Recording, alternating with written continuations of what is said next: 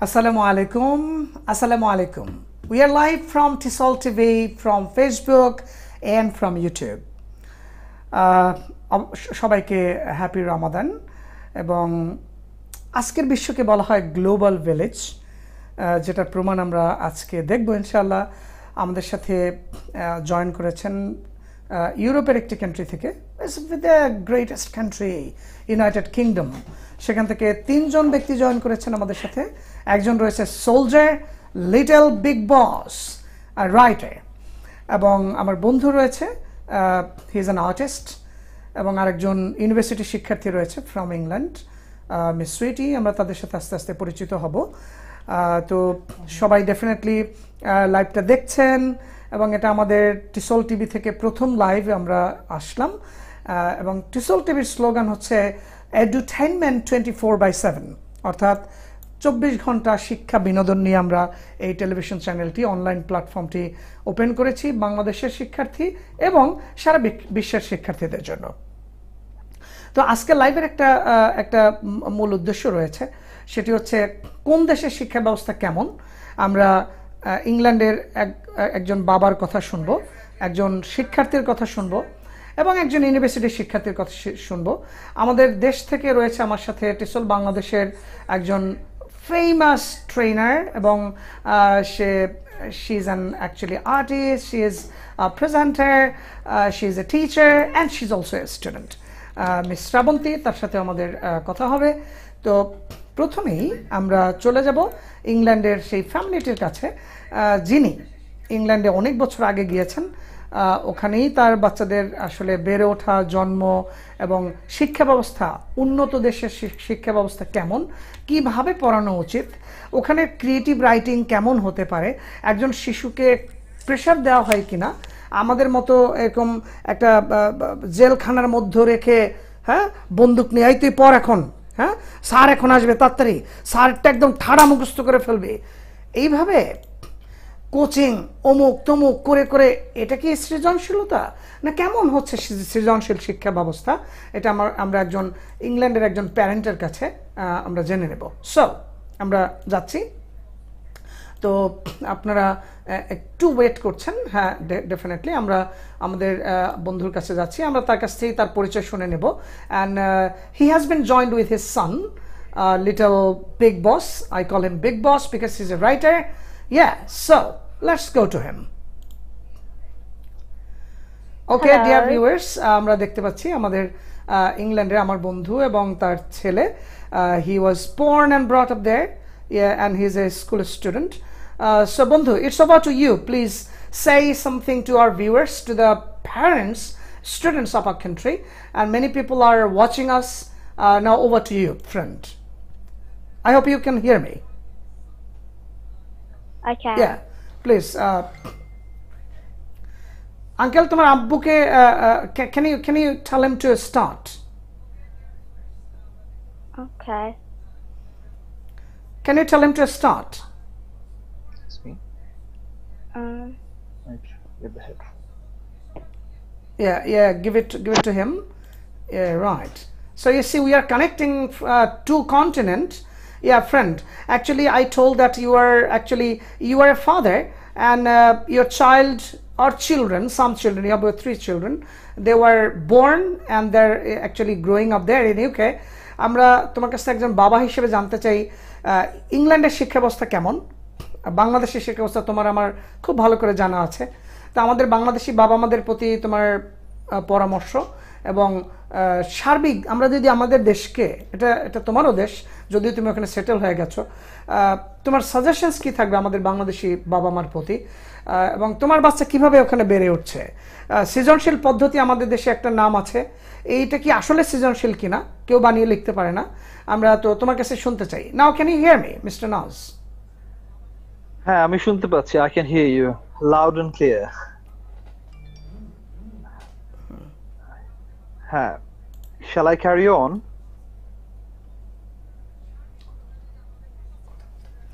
জি, আমরা শুরু করি বন্ধু। হ্যাঁ, yes. তার সাউন্ড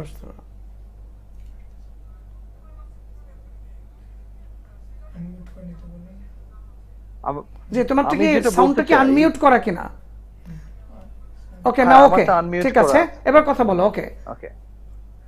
হ্যাঁ, আমি যেটা বলতে চাই যে বাংলাদেশের বাচ্চারা যেই পরিমাণ পড়ালেখা করে, যে পরিমাণ বই তাদেরকে মুখস্থ করতে হয় এই অল্প ইয়া, আমরা বয়সে, শুনতে পাচ্ছি, ঠিক from আছে। very-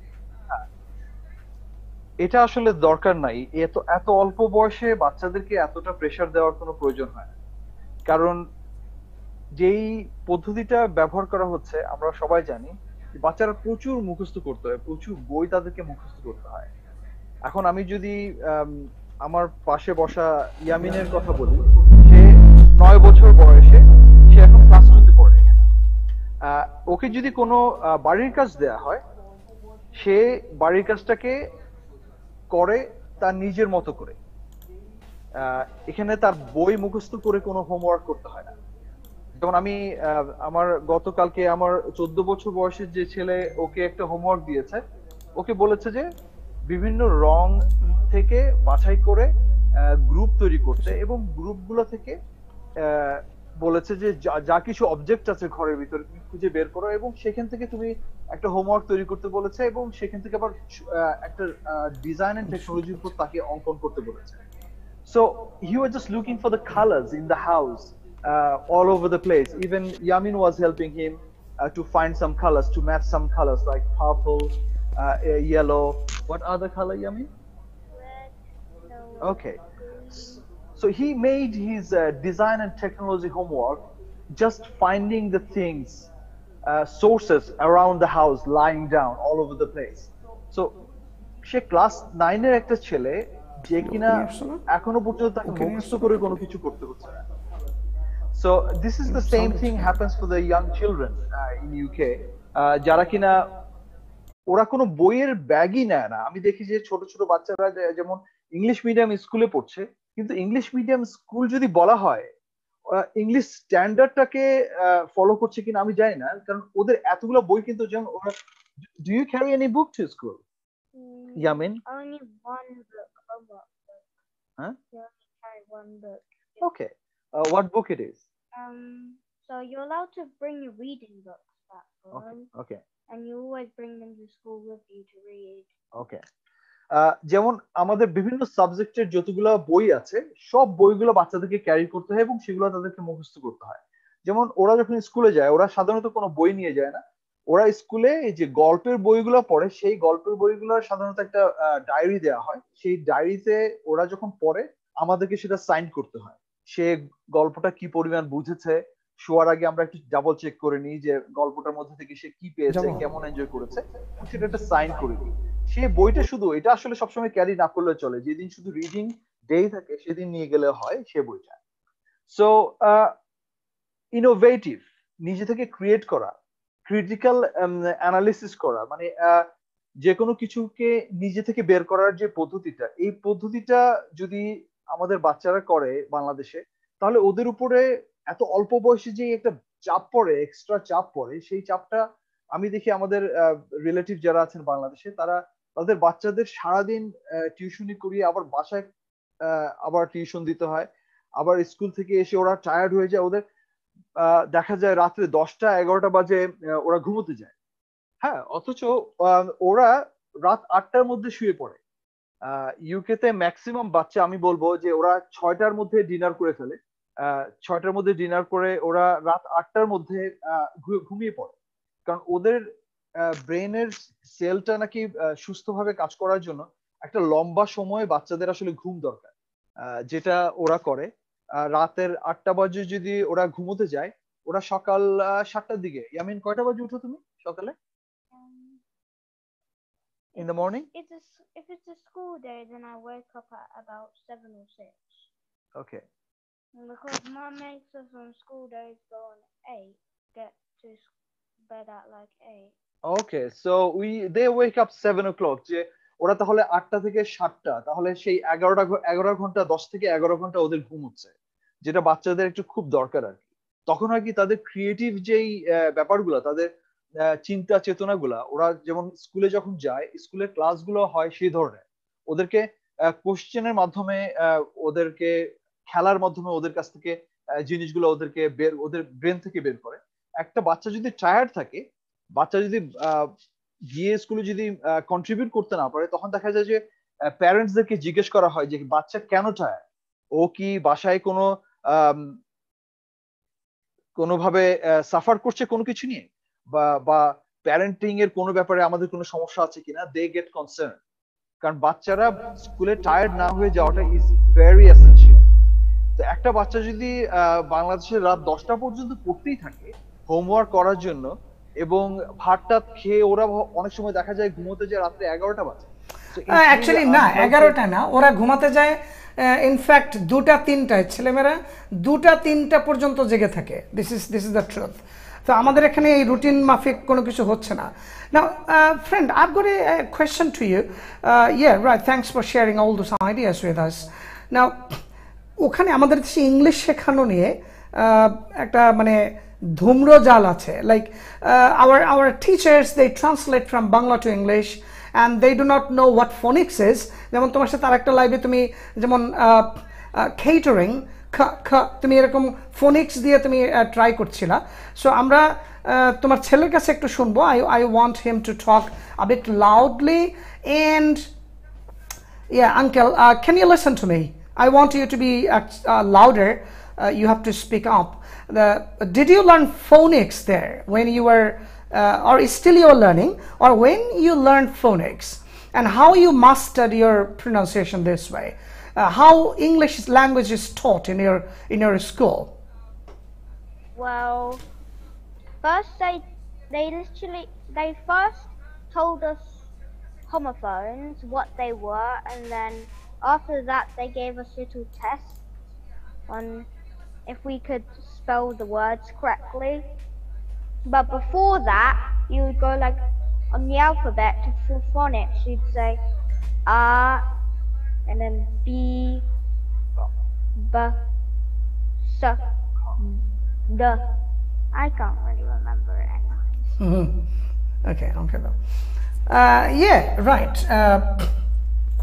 Yeah, so that is called phonics. Yeah, b, k, d, like this. The phonics is taught, but in our country it is not taught. It is not taught actually. Yeah, right. So I motivate you sometimes that you have to write some stories. We want to hear your stories.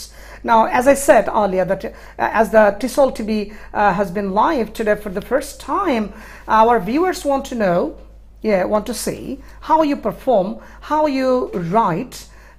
How old are you, by the way? Let's talk about you first. How old are you? Could you please speak up? So, well, I'm 9 years old and I'll become 10 on October 24th, I think. Yeah. October And when's your birthday? October 24th.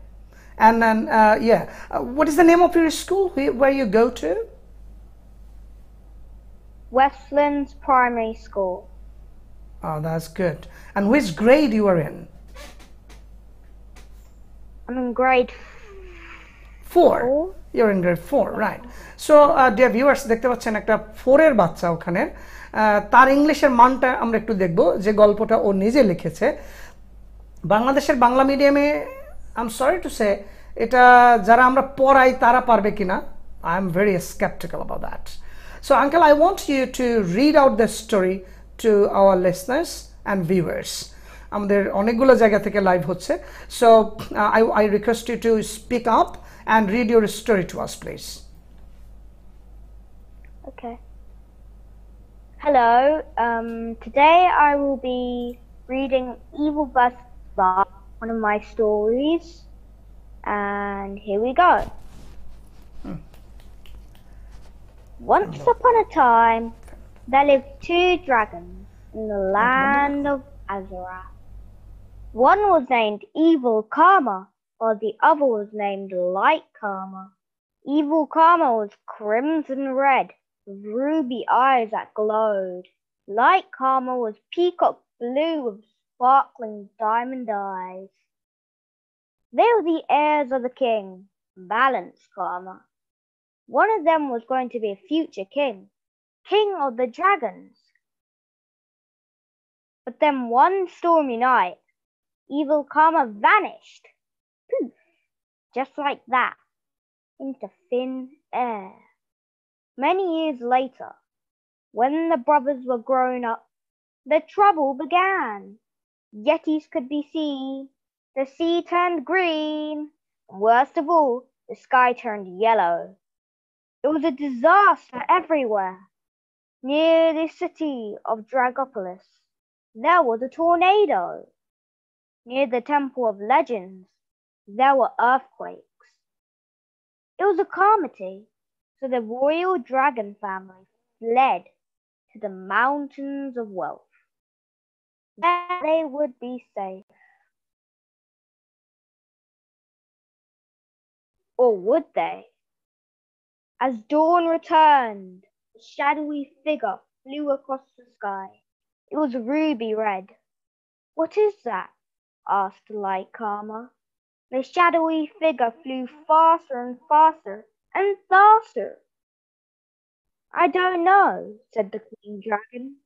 Evil Karma was coming. I'll fight him off, Mum, yelled Light Karma. Hello, dear brother, Evil Karma said. How nice of you to fight me. Let the battle begin. As storm clouds appeared, lightning struck Light Karma's chest. As it did so, Light Karma fell to the ground with a thud. I won't give up, yelled Light Karma as he fired a ball of shining light at his opponent's wing. No! Screamed Evil Karma as he disappeared into nothingness. The kingdom was safe at last. The end.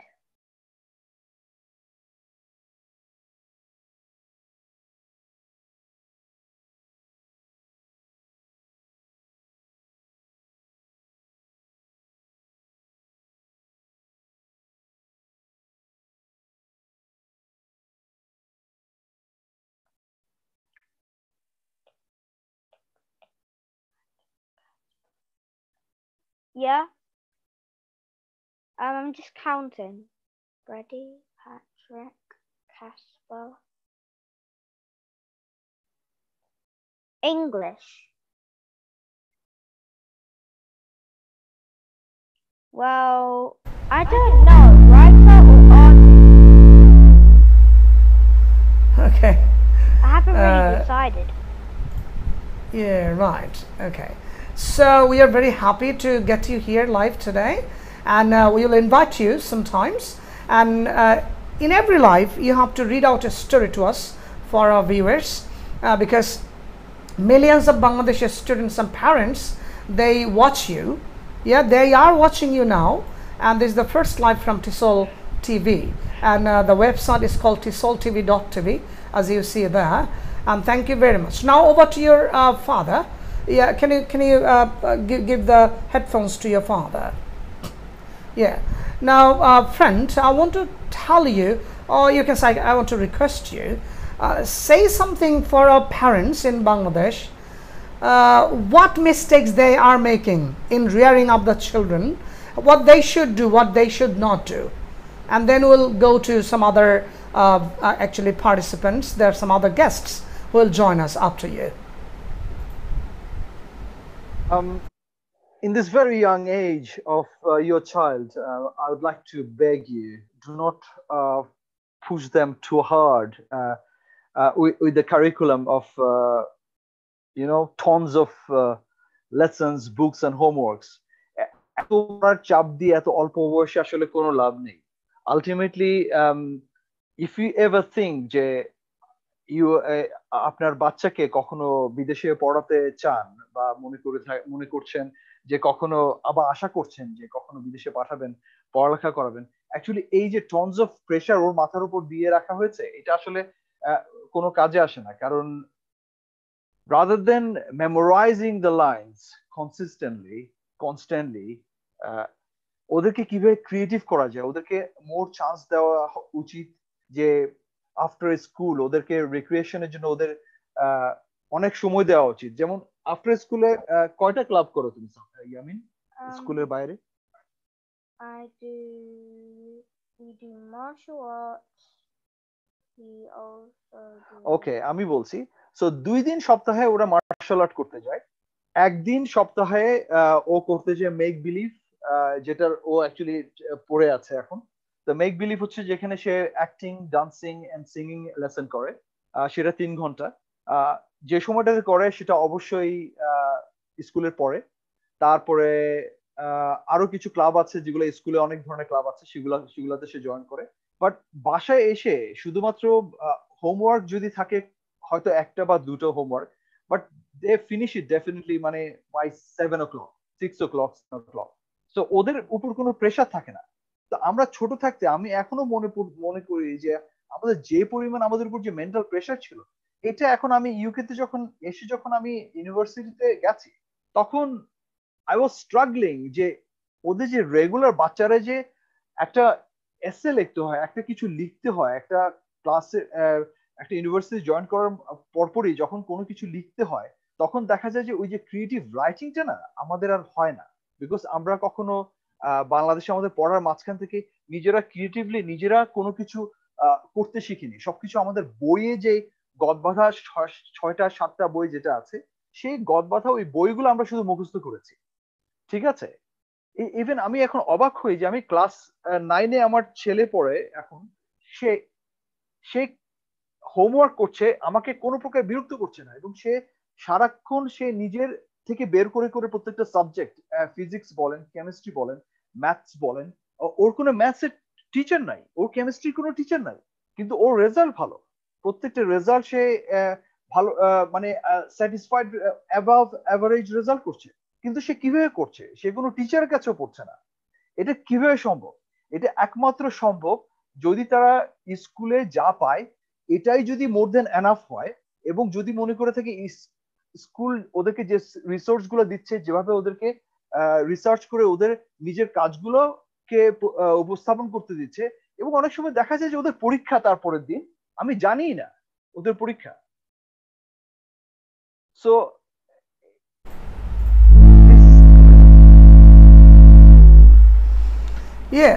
Thank you friend. So আমরা শুনলাম যে আমাদের এই অভিভাবক জানি না পরীক্ষা কবে, আর আমরা ভাবিরা ভাইরা টোটাল পরিবার মনে হয় পরীক্ষা দেবে, ভাবিরা মনে হয় বেশি পরীক্ষা দেবে।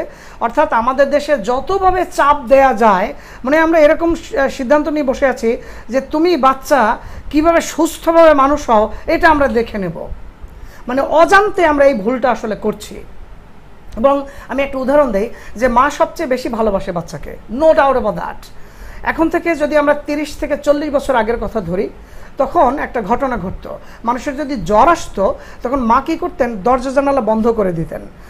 ওই বাচ্চাটাকে বলতো খাওয়ার দরকার নেই, জ্বর আসলে খেতে হয় না, এবং অন্য কাঁথা বালিশ এগুলো কম্বল টম্বল দিয়ে আর শরীরকে একদম জাপটে ধরতেন। অর্থাৎ তারপর হিট আরও বেড়ে যেত শরীরের, তারপর অনেক বাচ্চা মারা যেত। জ্বরে প্রচুর বাচ্চা মারা গেছে বাংলাদেশে। এখন প্রশ্ন, ওই সময় কি মা ভালোবাসা কম ছিল কিনা মায়ের? নো, মায়ের ভালোবাসা সঠিক ছিল, কিন্তু প্রবলেম হচ্ছে মায়ের বোঝার মধ্যে ভুল ছিল। এখনও অনেক মা একই ভুল করছে। এটা বুঝতে পারে যখন ছেলে মেয়েটা চাকরির বাজারে গিয়ে কিছু পারছে না, এখন তারা ধরে নিচ্ছে টিচাররাও তাদেরকে এক ধরনের মিসগাইড করা, সমাজ এক ধরনের মিসগাইড করা, মিডিয়া এক ধরনের মিসগাইড করা, যে এই প্লাস পেলে তোমার সব হয়ে যাবে। এই যে ভুল কনসেপ্ট থেকে আমরা আসলে ওদেরকে সরিয়ে আনতে পারছি না। আমরা বাচ্চাকে আমরা দেখি যে ধর্ম নৈতিকতার সাবজেক্ট এটাও সে মুখস্থ করে, সমাজ মুখস্থ করে, ব্যাখ্যা মুখস্থ করে, জ্যামিতি মুখস্থ করে, আবার বলে এক্সট্রা 30 নম্বর এক্সট্রা আছে এটা মুখস্থ করে। অর্থাৎ এটা মনে হয় টোটাল মুখস্থবিদ্যার একটা জাতি হয়ে গেছে। তো এই শিক্ষা ব্যবস্থা দিয়ে আসলে কিচ্ছুই হবে না। এই শিক্ষা ব্যবস্থা দিয়ে ক্যারিয়ার হবে না, এই শিক্ষা ব্যবস্থা দিয়ে 21 শতাব্দীতে টিকে থাকা যাবে না, এই শিক্ষা ব্যবস্থা দিয়ে আসলে 21 শতাব্দীতে অন্য দেশের সাথে যে আমরা অ্যাকচুয়ালি কম্পিট করব এটা সম্ভব নয়। দেখে যে আমাদের ছেলেমেয়েরা শিক্ষিত হচ্ছে কিন্তু তারা বেকার থেকে যাচ্ছে। সো ডিয়ার ভিউয়ার্স, আমরা আবার ব্যাক করব একটু পরে। আমি ইংল্যান্ড থেকে সুইটি, আমার একজন খুব প্রিয় ছাত্রী সে, এবং সে ওখানে লিড করছে ইংল্যান্ডে তার ইউনিভার্সিটিতে, তার সাথে আমরা জয়েন করবো একটু পরে। আমরা এখন ছোট্ট একটা আসলে বিজ্ঞাপন বিরতিতে যাব। এসব বিজ্ঞাপন আসলে আপনারা দেখবেন টিসল বাংলাদেশ কি কি অফার করছে। আমাদের একটা ওয়ার্কশপ আছে 15 মেতে, একদিনে কত সুন্দর করে ইংলিশ উচ্চারণ শেখাচ্ছে সেটা আপনারা দেখতে পারবেন, এবং ওয়ার্কশপটার ফি অনেক কম। এগুলা আপনারা একটু বিজ্ঞাপনটা দেখেন, এরপরে আমরা ব্যাক করছি, আমরা জয়েন করব সুইটির সাথে, এবং আমাদের সাথে রয়েছে তারপর আমাদের শ্রাবন্তী মিস, তার সাথে আমরা কথা বলবো। ওকে, so thank you, thanks for watching আস।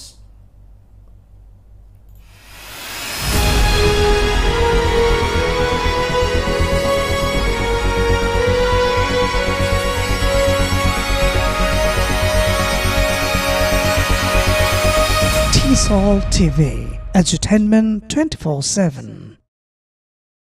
এবার পুরো Bangladesh BBC and CNN standard উচ্চারণে স্পোকেন ইংলিশ শিখবে। This is my promise to you. How?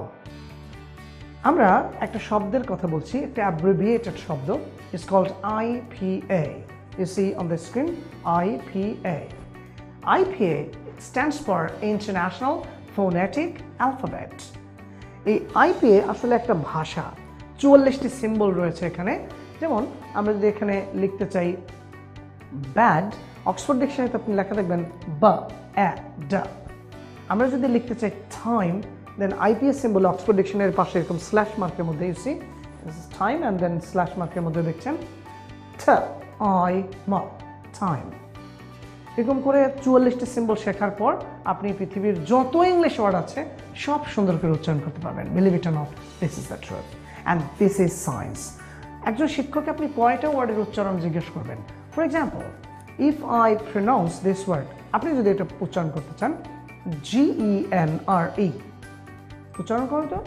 অনেকে বলবে জেনরি, জেনার। The right pronunciation of this word is genre. You C the IPA representation, জ অ ন র অ, genre. এভাবে আমরা IPA সিম্বল দিয়ে, যেটা ইন্টারন্যাশনাল ফোনেটিক অ্যালফাবেট, এই শিখে আমরা যে কোনো ওয়ার্ডের উচ্চারণ করব বিবিসি বা CNN এর মতো। সো কোথায় শিখবো, কে শেখাবে? ওকে, বাংলাদেশে একটি মাত্র প্রতিষ্ঠান রয়েছে যেখানে এটি শেখানো হয় ওয়ার্কশপের মাধ্যমে, মাত্র একদিনের ওয়ার্কশপ। তো আপনাদেরকে বলবো আমাদের এই ওয়ার্কশপটিতে অ্যাটেন্ড করুন। আপনাদেরকে আমরা শেখাবো কিভাবে এখন যে স্পিড আপনার রয়েছে সেটা ডাবল করবেন। যেমন একটি সেন্টেন্স ধরুন, হি ইজ দেয়ার। আসলে আমি বলেছি হি ইজ দেয়ার, এটা বিদেশিরা বলছে হি ইজ দেয়ার। দেখেন টাইম অর্ধেক লাগবে, আপনি যদি স্টপ ওয়াচে কাউন্ট করেন হি ইজ দেয়ার, আসলে হবে হি ইজ দেয়ার। দেখেন জাস্ট হাফ টাইম লাগবে, আপনার স্পিড জাস্ট ডাবল হবে, বিলিভ ইট অর নট। আপনাকে আমরা শেখাবো মিউজিক ইন ওয়ার্ডস, এটি আমার নাম দেয়া, মিউজিক ইন ওয়ার্ডস। আমি একটু ওয়ার্ড বলি, দেখেন বাংলাদেশের একটা ফ্ল্যাট টোনে বলে। বিশ্ববিদ্যালয়ের ইংলিশ শব্দ কি? ইউনিভার্সিটি। বাংলাদেশে বলে ইউনিভার্সিটি, ইউনিভার্সিটি। বাট বিদেশিরা বলছে ইউনিভার্সিটি। দেখেন বা জোরে বলছে। সো এখানে কি হলো, এখানে দেখেন কয়টা সিলেবল রয়েছে, ইউ নি বা সি টি। দেখেন 5টা সিলেবল রয়েছে, এর মধ্যে বা সিলেবলটি আমি জোরে বলেছি, ইউনিভার্সিটি। এটাকে বলি আমরা মিউজিক ইন ওয়ার্ডস। সো এটাকে আমরা ফোনেটিকলি বলি অ্যাকচুয়ালি স্ট্রেস, এটা শেখাবো। এরপর আপনাকে আমরা শেখাবো মিউজিক ইন সেন্টেন্সেস। যেমন আমি যদি বলি excuse me, excuse me, excuse me, excuse me, excuse me. So দেখেন একটা এক্সপ্রেশনের মধ্যে একটা মিউজিক রয়েছে যেটাকে আমরা বলি ইন্টোনেশন। এটা সেভাবে একদম বিদেশিদের মতো আপনার ফ্লুয়েন্সি হবে, বিদেশিদের মতো আপনার টোন হবে, এবং আপনার বলার ভঙ্গি আমাদের দেশীয় রকম হবে না, আপনি ঠিক ওরকমই বলবেন। Hello, good morning, how are you, I beg your Apology. দেখেন কত সুন্দর করে বলা হচ্ছে না? এভাবে আপনাকে শেখানো হবে, একদম ধরে ধরে শেখানো হবে। And just in one day you can rediscover your talent in pronunciation. Join the workshop at TESOL Bangladesh. নাম্বারটি দিয়ে দিচ্ছি, যে কোনো সময় কল না করে SMS করলেই ভালো, 01633686868। এই নাম্বারে বিকাশ করতে হবে আমাদের ওয়ার্কশপের ফিটি। So just hurry up. This is the only place to master great accent. BBC or CNN. Happy learning. Thanks for watching. See you in the workshop. Assalamu alaikum.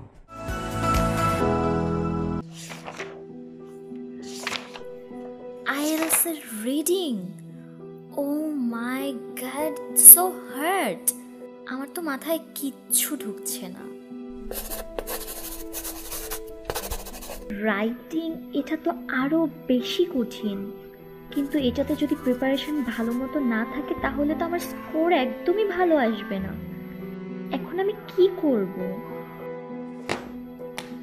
কোথায় প্রিপারেশন নিব এসব ভাবতে ভাবতে মাথায় এলো টিসল বাংলাদেশ।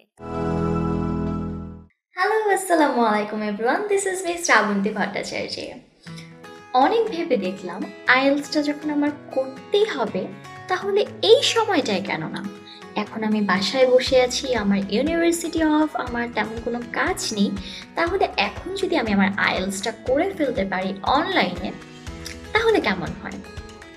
তারপর অনেক জায়গা ঘাটাঘাটি করলাম, অনেক পোস্ট দেখলাম, কিন্তু কোথায় করব ঠিকমতো বুঝে উঠতে পারছিলাম না। তারপরেই আমি দেখলাম আমাদের টিসল বাংলাদেশে আইএলটিএস করানো হচ্ছে অনলাইনে, আর তাও এমন একজন শিক্ষকের কাছে যিনি আইএলটিএস 9 ব্যান্ড স্কোরার। তাহলে এই সুযোগটা আমি কেন হাতছাড়া করব? এছাড়াও টিসল বাংলাদেশে আইএলটিএস করার পর আমার স্কোর যদি 7, 7.5, 8, 8.5 আসে তাহলে তারা আমাকে যথাক্রমে 30%, 50%, 70% ক্যাশব্যাক করে দিচ্ছে। এর থেকেও মজার কথা হচ্ছে আমার স্কোর যদি 6-এর কম হয় সেক্ষেত্রে গিয়ে হবে, সেক্ষেত্রে তারা আমাকে ফুল ক্যাশ ব্যাক করছে। সো আমার তো কোনো রিস্ক নেই, আর এত বড় এত সুন্দর একটা অপরচুনিটি আমি কেন মিস করব? সো আমি তো আইএলটিএস করছি টিসল বাংলাদেশে, তুমি করছো তো?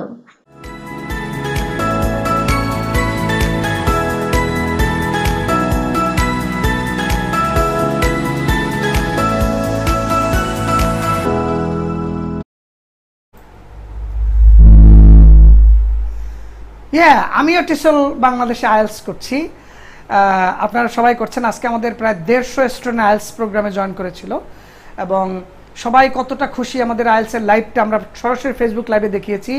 বাংলাদেশে উনি একমাত্র শিক্ষক যিনি সেভারাল টাইমস আইএলটিএস 9-এ 9 পেয়েছেন, mister Shafiq Iqbal, and he is a police officer, he is an SP of Bangladesh police, and he scored 9 out of 9 several times.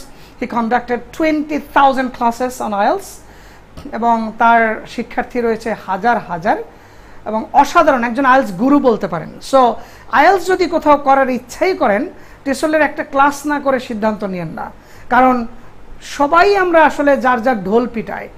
স্টুডেন্টদের কাজ হচ্ছে কম্পেয়ার করা, টেস্ট করে দেখা, কারণ লাইফটা আপনার, মানিটাও আপনার, রিস্কটাও আপনার। আপনার টেস্ট করে তারপর আপনি অ্যাডমিশনে যান। কোনো মানে কথাবার্তায় অত বিশ্বাস করার দরকার নেই, আমাদেরকেও বিশ্বাস করার দরকার নেই। সো ডিয়ার ভিউয়ার্স, আর একটা আমরা বলেছি, আপনারা একটা ওয়ার্কশপেরই দেখেছেন, আগামী 15 মেতে আমরা 11টা থেকে 4টা এই 5 ঘন্টা ব্যাপী আমরা একটা ফোনেটিক্সের উপর একটা ওয়ার্কশপ করছি। একদম মিনিমাম একটা ফি নিয়ে, 1400 টাকা ফি ছিল, এখানের 50% আমরা কমিয়ে দিয়েছি 700 টাকা। একটা সার্টিফিকেট দিব, আমরা 1500 ওয়ার্ডের একটা বুক দিব, আমরা হ্যান্ড আউট দিব, অডিও দিব, and there will B lot of options for you. So ওয়ার্কশপটা কেউ মিস করবেন না। সিট 100টা, তো আগে বুকিংয়ের উপর নির্ভর করবে আসলে আপনি জায়গা পাবেন কিনা। আমরা এটা প্রতি সপ্তাহে এখন থেকে একটা ওয়ার্কশপ করব, কারণ প্রচুর রিকোয়েস্ট যে অনেকের লং টাইম কোর্স করার টাইম নেই, একদিনের মধ্যে তারা লং টাইম দিয়ে শিখতে চায়। সো এই অপশন আমরা টিসল বাংলাদেশে রাখছি। এবং আপনাদের একটা গুড নিউজ দেই, সেটা হচ্ছে যদি বলা হয় বাংলাদেশের সবচেয়ে বড় প্রতিষ্ঠান কোনটা যেটা অনলাইন প্ল্যাটফর্মে সবচেয়ে বেশি কভার করছে, and that is টিসল Bangladesh, your টিসল Bangladesh. Y? Bangladesh, টিসল বাংলাদেশের সাথে এখন 25টা দেশ থেকে শিক্ষার্থীরা জয়েন করেছে। তারা ইংলিশ শিখছে, তারা বিভিন্ন ধরনের স্কিল শিখছে, এবং আমাদের বিভিন্ন কান্ট্রি থেকে টিচাররা জয়েন করেছে। তারা এখন টিসল বাংলাদেশে পড়াবে, নেটিভরা পড়াবে, এবং আপনারা নেটিভদের ক্লাস পাবেন এই মাস থেকে ইনশাআল্লাহ। So the best service is at your hand, is very near to you. Just join টিসল Bangladesh and feel the difference. এইবার আমার একজন প্রিয় একটা মানুষ, আমার একজন আমার ছোট্ট একটা আম্মু, ও অনেক দিন কি মানে না বেশি দিন হয়নি, সে বাংলাদেশেই বড় হয়েছে। কিছুদিন আগে, কয়েক মাস আগে সে ইংল্যান্ডে পড়তে গেছে, এবং মজার ব্যাপার হচ্ছে she is the only girl who goat 80% scholarship. তার প্রায় 2-3 ঘন্টা স্কলারশিপ এর ইন্টারভিউ ছিল। তার কাছ থেকে আমরা এই সবগুলো শুনে নেব। So let's meet virtually Sweety from UK. Sweety, আসসালামু আলাইকুম। ওয়ালাইকুম সালাম স্যার। আসসালামু আলাইকুম স্যার, কেমন কেমন আছো আছেন? আম্মু? আশা তো করি স্যার তোমার কথা শুনবো, তোমার গল্প শুনবো। তুমি এর আগে এখানে ডিবেট করতা, ওই আতেল স্টুডেন্ট যাকে বলে সেটা তুমি ছিল না। সব সময় দেখতাম তোমার মধ্যে ক্রিয়েটিভিটি আছে। তুমি ডিবেট করতা, তুমি ছোট্ট মানুষ, তারপর আর্জিং করতা, তুমি লেখালেখি করতা, তুমি ভলান্টারি করতা, টিভি প্রোগ্রাম করতা। এই সব কিছু দেখেই তোমাকে ইংল্যান্ডের একটা ইউনিভার্সিটি 80% তোমাকে প্রায় $500,000,000 একটা স্কলারশিপ প্রোভাইড করেছে। তো এই বাংলাদেশি ছেলে মেয়ে এসএসসি পরীক্ষা দিয়েছে 2.2 মিলিয়ন, সুইটি 2.2 মিলিয়ন মানে 22 লাখ। এইচএসসি পরীক্ষা দিবে 1.8 মিলিয়ন মানে 18 লাখ। এর মধ্যে 1000-2000 ছেলে মেয়ে এরকম তোমার মতো সুযোগ পায় না। তারা বাবা মা, শিক্ষক, শিক্ষা ব্যবস্থা সবাই মিলে একটা ভুল করে যে আমাদের সফলতা আসলে দরকার নাই, খালি নোট আনো, মুখস্থ করো, কোচিং, স্যার, প্রাইভেট টিউটর, খাওয়া, বাসায় ঘোরাটোরা কিছু দরকার নেই, খালি এরকম করো। ডিবেটও তো সিলেবাসের মধ্যে নাই, তারপর আর্জিং করবা, come on, it's not in the syllabus, এটা তো পরীক্ষায় আসবে না। তারপর তুমি ক্যামেরা চালানো, come on, camera, forget about that, don't talk about camera. সুন্দর করে উচ্চারণ করে কথা শিখবা, ফরগেট অ্যাবাউট দ্যাট। এগুলো সব ইউনিভার্সিটি উঠে টুটে তখন শেখা যাবে। তো তুমি এত সফলতা কিভাবে হলো? এই বাংলাদেশের ছেলে মেয়েদের যে ভুলটা হচ্ছে, বাবা মা সহ আমরা বিভিন্ন লেভেল থেকে ভুলটা করছি। তো তোমার একদম বাস্তব অভিজ্ঞতাটা বলো। তুমি তোমার এখানের লাইফ আর ওখানে কি দেখতে পাচ্ছ, তোমার সাজেশন কি? না, over to you Sweety. Sir ধন্যবাদ স্যার। স্যার আমি অনেক ছোট্ট একটা মানুষ, মাত্র সবেমাত্র ইউনিটে জয়েন করেছি। লাইফে আমি এখন পর্যন্ত কিছুই দেখিনি স্যার, তবে যেটুকু দেখেছি সেই জায়গা থেকে যদি স্যার আমি পার্সোনাল এক্সপিরিয়েন্সের কথা বলি, হ্যাঁ আমি অনেক ছোট থেকেই হচ্ছে ডিবেট সার্কিটের সাথে সংযুক্ত ছিলাম। অ্যান্ড এটার সাথে সংযুক্ত থাকতে থাকতে আমার আশেপাশের সার্কেলটা যেটা ছিল, সো এটাকে আমি খুব এনজয় করতাম। আমি যে শুধু স্যার একতরফা প্যারেন্টস এর দিকেই যাব বা একতরফা স্টুডেন্টের দিকেই যাব, এইদিকে স্যার আমি বলতে পারছি না স্যার। বাট এটা একটা খুব বড় একটা প্ল্যাটফর্ম যে প্যারেন্টস, আমার নিজের ইচ্ছা, আমার চারপাশের মানুষজন, এটা অবশ্যই আমার উপর খুব বড় একটা ইনফ্লুয়েন্স রাখে। স্যার যদি আমি বর্তমানে যে এই যে কোয়ারেন্টাইনে আমরা আছি, এইচএসসি শিক্ষার্থীর কথা যদি আমরা চিন্তা করি, এখন কিন্তু স্যার তারা ওইরকম প্রেশারের মধ্যে নেই। তো তারা কি করছে, আমি যদি আমার ফ্রেন্ড সার্কেল দেখি স্যার, এর বেশিরভাগই কিন্তু স্যার বলছে যে আমরা পড়াশোনা সব ভুলে গেছি, আমরা কাজ করছি না। এখন কি বলবো স্যার, আমার চারপাশের পরিবেশটা এমন স্যার, যদি আমার গার্ডিয়ান না বলে যে পড়তে বসো, এখন পড়ার সময়, তাহলে কিন্তু আমি পড়তে বসছি না। আমি আমার পড়াশোনাটাকে উপলব্ধি করতে পারছি না, এনজয় করতে পারছি না, যার কারণে এটা আমার কাছে একটা চাপ সৃষ্টি হচ্ছে। এবং সেই চাপ সৃষ্টির জন্য স্যার আমার গার্ডিয়ান কিন্তু আমাকে বলতে বাধ্য হচ্ছে যে প্রেসার দিচ্ছে। লাস্ট টাইমে এসে টেস্টের পরে এসে স্যার আমরা রিয়েলাইজ করি যে আমার এখন পড়া উচিত, পড়তে বসা উচিত। তারপরে কিন্তু স্যার একটা স্টুডেন্ট মানে পড়াশোনাকে খুব বেশি হচ্ছে চাপ দিয়ে তখনই বসছে। যেহেতু স্যার আমরা আমাদের কালচারই এটা হয়ে গেছে, এখন আমার যেহেতু কালচার এটা, অবশ্যই আমার কালচার, আমার চারপাশের মানুষদেরকে সবাইকে একটু রেসপেক্ট রেখে আমার সামনের দিকে এগোতে হবে। এবং সেই জায়গা থেকে স্যার আমি যখন বিকারণেস্তায় পড়াশোনা করেছি, তখন কিন্তু স্যার আমরা একটা কম্পিটিশনের মধ্যে দিয়েছিলাম। সো আমার চারপাশের মানুষজন ছিল, সবাই কম্পিট করতাম। In the mean time sir বিকারণেস্তারও কিন্তু ডিবেটিং ক্লাবে আমি জয়েন করেছিলাম সেই বয়সে। এটার পাশাপাশি আমি নাচের স্কুলেও তখন গিয়েছি। সো এই এনভায়রনমেন্টটা তখন আমাকে দিয়েছে যে এটা করো ওইটা করো। ইন দ্য মিন টাইমে আমি এরকম গার্ডিয়ানও দেখেছি যারা একটার পরে একটা কোচিং, মানে তখন কিন্তু আমি ক্লাস 5-এ পড়তাম, এবং ক্লাস 5-এর আগে যখন আমি ক্লাস 3-তে পড়তাম তখন আমি হয়তো একটা কোচিং করতাম, হ্যাঁ। তখন ক্লাস 3 এর দিকে যখন কোচিং করতাম, তখন আমি দেখতে পেতাম যে মানুষজন বাচ্চারা বাংলায় কোচিং করছে, ইংরেজিতে কোচিং করছে, ম্যাথমেটিক্সে কোচিং করছে। So the pressure is created.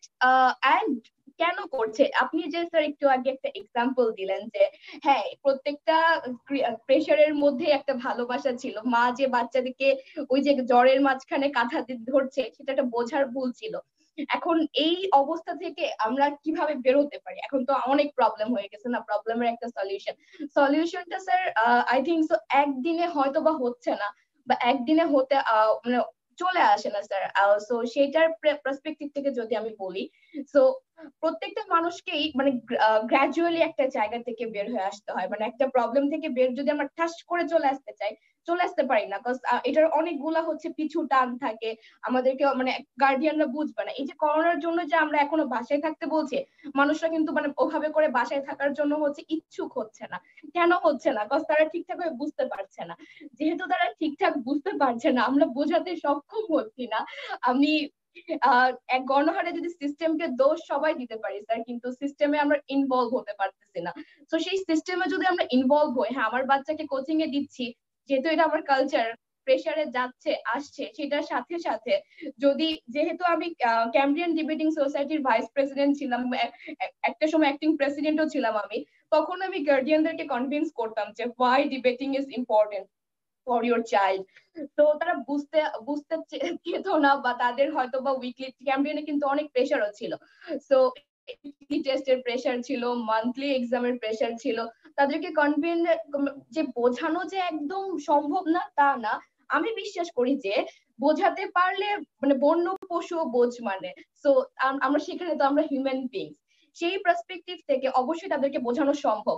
So পড়াশোনার পাশাপাশি যদি প্রত্যেকটা গার্ডিয়ান, প্রত্যেকটা পরিবার কোকারিকুলার অ্যাক্টিভিটিসেও তারা ফোকাস করে, যার বাচ্চা, কারো বাচ্চা যদি ডিবেটিং এর প্রতি আগ্রহী হয়, ডিবেটিংস এর প্রতি আগ্রহী কিভাবে হবে? ডিবেটিংস একটা প্ল্যাটফর্ম, রাইট?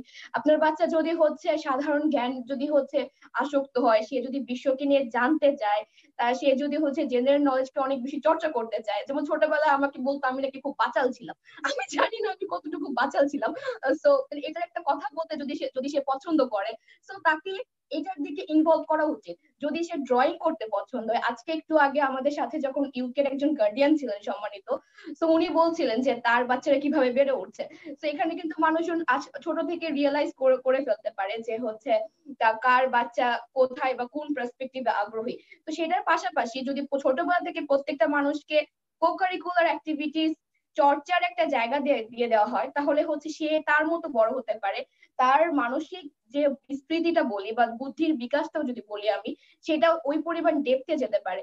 তার জ্ঞানটা শুধু একটা গদবাঁধা বইয়ের মধ্যে না থেকে, বিভিন্ন চাকরির ইন্টারভিউ যে মানুষ কিন্তু কনফিউজড হয়ে যায়, বাংলাদেশে কিন্তু হচ্ছে অনেক ভালো রেজাল্ট নিয়ে বা ভাইবা বোর্ডে যে আমরা কনফিউজ হয়ে যায়। সো এই কনফিউজিং এর ব্যাপারটা থেকে তারা বের হয়ে আসবে, এবং তারা তারা তখন হচ্ছে সফলতার মুখ দেখবে। আপনার বাচ্চা যদি একটা ডিবেটিং কম্পিটিশন জেতে, শুধুমাত্র হচ্ছে তার ওই ডিবেটটা জেতে না, তার যে ভিতরের যে সাকসেসটা, তার যে হচ্ছে কনফিডেন্স লেভেলটা, সেটা কিন্তু অনেক হাই হয়ে যায়। এবং আমার আলহামদুলিল্লাহ রেজাল্ট খারাপ ছিল না, আমার 5 ছিল, এসএসসি র 5 ছিল, জিএসসি তে 5 ছিল, সো আমার 5 ছিল। সো আমি অলওয়েজ হচ্ছে কানেক্টেড ছিলাম, আমি শুধু ডিবেট করিনি, আমি ক্যাডেট ছিলাম, ক্যাডেটে বেস্ট ক্যাডেট ছিলাম রেজিমেন্টাল ক্যাম্পিং এ। সো আমি স্কাউটিং এর হচ্ছে প্রেসিডেন্সি অফ স্কাউট অ্যাওয়ার্ড নিয়ে এসেছি। এটার পাশাপাশি আমি হচ্ছে আবৃত্তি করেছি, সো উপস্থাপনা করেছি, হ্যাঁ স্যার বললেন আমি আর্জিং করেছি। সো আমার রেজাল্টের জন্য গার্ডিয়ানরা আমাকে বলেনি, বাট গার্ডিয়ানরা যে আমাকে শাসন করেনি তা না। অবশ্যই গার্ডিয়ান যেহেতু আপনারা শাসন করবেন, তার মাধ্যমে তো হচ্ছে আপনার বাচ্চারা হচ্ছে একটা নির্দিষ্ট জায়গায় থাকবে, যে তারা বুঝতে পারবে যে হচ্ছে কোনটা সঠিক পথ বা কোনটা ভুল পথ, এবং সেই পথের মাধ্যমে তারা অনুধাবন করতে পারবে যে তাদের আসলে পড়াশোনাটা করা উচিত। কারণ যদি আমরা একটা গরুকে ছেড়ে দিই, অবশ্যই সে যদি রাস্তা ভুলে যায়, সে অথবা যে একটা সেরকম ভাবেই যে হচ্ছে আপনার বাচ্চাকে সঠিক পথ দেখানো আপনারই কর্তব্য। তো আমাদের যেহেতু কালচার এভাবে চলে আসছে, তো আমরা ওইটাই বুঝি যে পড়াশোনা করলে সার্টিফিকেট আসবে, বা শুধু সার্টিফিকেট দিয়ে কিন্তু হচ্ছে আমরা আমাদের ফিউচারটাকে কিনে নিতে পারবো। আমার ক্যারিয়ার চাকরি কিচ্ছু হবে না, রাইট? শুধু সার্টিফিকেট দিয়ে কি ক্যারিয়ার হবে, চাকরি হবে, রাইট? আচ্ছা আমদ, হ্যাঁ তুমি অনেক বলেছো, তো অনেক সুন্দর কথা বলেছো। এবার আমাকে আরেকটা কথা বলো, সেটা হচ্ছে এই যে আমাদের দেশের ছেলে মেয়েদের ইন্টারমিডিয়েট পাশ করার পর একটা অসুস্থ প্রতিযোগিতার মধ্যে গিয়ে আমরা দেখি কিছু ছেলেমেয়েরা সুইসাইড করে চান্স না পাওয়ার জন্য, কেউ বাবা মার বকা খায়। ইন্ডিয়াতে আমি যখন পড়াশোনা করি তখন দেখেছি ছেলেমেয়েরা সবার আগে চিন্তা করে সে অক্সফোর্ড, হার্ভার্ড, কেমব্রিজ, ইংল্যান্ডের ইউনিভার্সিটি, অর্থাৎ ইন্ডিয়ান স্টুডেন্ট নাই এমন বিশ্বের ইউনিভার্সিটি কম আছে হোল ওয়ার্ল্ডে। কিন্তু আমাদের দেশের ছেলে মেয়েদের একটাই মাত্র উদ্দেশ্য, আমি বুয়েটে পড়বো, মেডিকেলে পড়বো, ঢাকা ইউনিভার্সিটিতে পড়বো। ভাই এখানে তো সিট কয়েকটা মাত্র, 13,000-এর মতো সিট, এই ভালো মেডিকেল, বুয়েট, তারপর হচ্ছে পাবলিক ইউনিভার্সিটির বেস্ট সাবজেক্টগুলো যেগুলো, সবগুলো মিলিয়ে 13,600-র মতো সিট। তাহলে এখানে এই যে একটা, মানে আমি এখানেই থাকবো কেন? আমি আমাদের একটা আল্লাহ রাসূলের একটা হাদিস আছে যে তোমরা জ্ঞান অর্জনের জন্য চীন দেশে প্রয়োজনে চলে যাও। আমাদের ছেলে মেয়ে গার্ডিয়ানদের মধ্যে এই মেন্টালিটি গ্রো করেনি। আমাদের একজন ছোট্ট একটা স্টুডেন্ট আছে ওয়ারিশা, ও বলে যে আমি জাপানে পড়াশোনা করবো এখন থেকেই। সে এমন এমন কিছু বলে, মানে জাস্ট অ্যামেজিং। তো এই যে তুমি তো তোমার যারা জুনিয়র জাস্ট এবারে ইন্টার দিবে, ওরা তো একটু বিপদে আছে, ওদের জন্য দোয়া থাকছে। কারণ যে ছেলেমেয়েরা পরীক্ষা দিতে পারছে না, এটা খুবই কষ্টকর। ওরা ছোট ছোট মানুষ, অনেক টেনশনে আছে, অনেক টেনশনে আছে। কিন্তু তোমাদের বলবো টেনশন করো না, তোমার এটা ডিগ্রি তো তোমার একটা হয়ে যাবে। এই তো একটু পরীক্ষা, হোল ওয়ার্ল্ড পরীক্ষা দিচ্ছে আসলে এই করোনার মধ্যে, তো এটা নিয়ে টেনশন করো না, সব ঠিক হয়ে যাবে। কিন্তু হোল ওয়ার্ল্ড তোমাকে রিসিভ করার জন্য বসে আছে। সুইটিকে যেমন রিসিভ করেছে 80% কোটি কোটি টাকা স্কলারশিপ দিয়ে। বিকারণে স্যার একজন হেড গার্ল আছে ফাতেমা, ও কোটি কোটি টাকা স্কলারশিপ পেয়েছে। এরকম সুইটি অনেক আগেই চলে গেছে এবং ও আমার সাথে কাজ করতো। সুইটি আমার স্টুডেন্ট ছিল এবং সে আমার সাথে এক একটা সফলতা এনে দেখাইতো, স্যার এখানে রেডিও টুদরিতে আমাকে একদিন নিয়ে গেছে। মানে she is an allrounder girl. তো এই যে বাইরে পড়তে যাওয়ার যে মেন্টালিটি আমাদের ছেলেমেয়েদের মধ্যে এখনো গ্রো করেনি, এক্ষেত্রে তোমার সাজেশনস বলো যে ওদের যে হোল ওয়ার্ল্ড যে বসে আছে ইউনিভার্সিটিগুলো টাকা দিবে উল্টা, যে একটু কি গুণগুলো হলে এটা দিবে, কি গুণগুলো হলে ওয়ার্ল্ডের বিভিন্ন জায়গায় তারা একদম ওয়েলকামড হবে, এগুলো একটু বলো। তাহলে আমাদের দেশের বাঙালির ছেলেমেয়েরা ছড়িয়ে পড়বে সারা বিশ্বে। তখন আমাদের তো $35 বিলিয়ন না, $350 বিলিয়ন আমাদের বাংলাদেশ ব্যাংকে জমা থাকবে। এবং আমাদের এখন যে টাকাগুলো আসে সব, যারা স্কুলে যেতে পারেনি সেই খেটে খাওয়া ভাই বোনগুলো, ওরা বিদেশে কাজ করে তারপর টাকা পাঠাচ্ছে, অনেক কষ্ট করে গাড়ি ধুইছে, খেজুর গাছের বাগানে কাজ করছে, তারপর টাকা আসছে। অথচ আমাদের দেশে 50-60 লাখ ছেলে মেয়ে বেকার, গ্রাজুয়েট করে তারা টেকনিক্যাল ট্রেনিং না থাকার জন্য এই বিদেশে যেতে পারছে না। তো সেই ক্ষেত্রে তোমার একটু পরামর্শ, এবং তুমি কিভাবে সুযোগগুলো পেলা, তোমার কি কি গুণগুলো তারা দেখেছে, তুমি তাদেরকে কিভাবে কনভিন্স করলা? আমাদের ছোট ছোট স্টুডেন্টরা যারা এখন আছে, যেমন 6-7-এ পড়ছে, ওরা এখন কি প্রস্তুতি নেবে, এবং ইন্টার স্পেশালি যারা এবার দিচ্ছে তাদের জন্য তোমার কি কি কথা থাকবে? জি স্যার, যে কথা ছিলাম স্যার, অবশ্যই এই জন্যই বলেছিলাম যে আমি সার্টিফিকেট দিয়ে তো হচ্ছে আমি কিছুই করতে পারবো না, রাইট? আমরা পড়াশোনা করি অনেক মানে এরকম বেশিরভাগ মানুষই আজকালকার টেন্ডেন্সি কি ছিল, পড়া শেষ, এইচএসসি পরীক্ষা শেষ, আর বইটাকে চিনি না। তো আমার দক্ষতা দরকার। এখানে যদি তোমার দক্ষতা থাকে, আমি যেটা এখানে এসেছি প্রায় হচ্ছে আমার 7 মাস 8 মাস হয়ে গিয়েছে। আমার অলরেডি হচ্ছে ফার্স্ট ইয়ার ফাইনাল আমি দিয়ে ফেলেছি। তো আগামী বছর এই যে কয়েকদিনের মধ্যে আমি সেকেন্ড ইয়ারে উঠে যাব। তো এই সময় থেকে আমি বলতে পারছি এবং যা দেখতে পেয়েছি, তো এখানে প্রত্যেকটা মানুষের সার্টিফিকেট দেখছে না। আমি যেহেতু এখানে ল নিয়ে পড়াশোনা করছি, তো আমি ইতিমধ্যে ডিফারেন্ট ফার্ম হাউসে আমি হচ্ছে ইন্টারভিউ দিয়ে দিয়েছি, এবং ইন্টারভিউর পরে তারা দেখে কি দক্ষতা, তারা আমার প্রিভিয়াস সুইটি, ইনশাআল্লাহ, রাইট, তো আমি ওই ওয়েতে চেষ্টা করছি। যদি স্যার সবার দোয়ার সাথে থাকে, ইনশাআল্লাহ হয়তো আমার হার্ড ওয়ার্কিং এর পাশাপাশি হয়তো আমি অর্জন করতে পারবো। তো সেই ফার্ম হাউসে যখন আমি গিয়েছি ইন্টারভিউ এর জন্য, তো তখন হচ্ছে তারা আমাকে আমার সার্টিফিকেটে, আমার ফার্স্ট সেমিস্টারে আমার হচ্ছে প্রত্যেকটাতে এভারেজে হচ্ছে 76%, আমার ফার্স্ট ক্লাস মার্কস ছিল এভারেজে। তো আমি কিন্তু জয়েন করেছি এখানে 1 মান্থ লেটে। তো ওনারা দেখছেন কি, ওনারা দেখছেন হচ্ছে আমি কি কি কাজ করেছি, আমার দক্ষতা। আমি এখানে আসার পরেই আমার ইউনিভার্সিটিতে মুড রুমে জয়েন করেছি, মুটিং এ জয়েন করেছি, ডিবেটিং কম্পিটিশনে পার্টিসিপেট করেছি। বিকজ এটা না আমার সাথে হয়ে গেছে, এটা আমার অ্যাডিকশনের মতো হয়ে গেছে। সো যেখানে যদি আমি আসি এখন, বাংলাদেশের যদি পার্সপেক্টিভে আসি, বাংলাদেশের স্টুডেন্টরা স্যার, শুধুমাত্র স্টুডেন্টরা না, আমি যেহেতু 50% হচ্ছে আমাদের ছেলে এবং 50% যেহেতু মেয়ে, তো আমার সার্কেলে সবার প্রতি সম্মান রেখে আমি কথা বলছি। আমি একা মেয়ে এসেছে দেখে অনেক মানুষই বলেছে যে তোমাকে একা মেয়ে যেতে অ্যালাউ করেছে। তো আমি ইংলিশ ভার্সনে পড়াশোনা করেছি, বাংলা ভার্সনে অনেক মানুষ ছিল, ইংলিশ ভার্সনের মানুষ ছিল, ডিফারেন্ট এরিয়ার মানুষ ছিল। তো অনেক মানুষের কোশ্চেন ছিল যে তুমি একা যেতে রাজি হলো কিভাবে। তো এটা তোমার লাইফ, এটা আপনার বাচ্চার লাইফ। তো আপনার বাচ্চার কোথায় গেলে সবচেয়ে ভালো হবে সেটা আপনিই ভালো বুঝবেন। আমি আমি হচ্ছে এইচএসসি লেভেলে আমিও অনেক কোচিং করেছি, হ্যাঁ মানতে হবে, কজ আমাদের এখানে দরকার ছিল বলতে যে হচ্ছে আমি যেহেতু অনেক প্রোগ্রাম করেছি, আমাদের যে হচ্ছে ক্যামব্রিয়ানে পড়ানো হতো না, আমি কারো নেগেটিভ ইমপ্রেশন আমি বজায় রাখছি না এখানে। আমার অনেক প্রোগ্রামের জন্য হচ্ছে আমি হয়তো ক্লাস করতে পারতাম না, তো আমার ডিফারেন্ট কোচিং এ যেতে হতো। তো সেই জায়গা থেকে তখন অনেক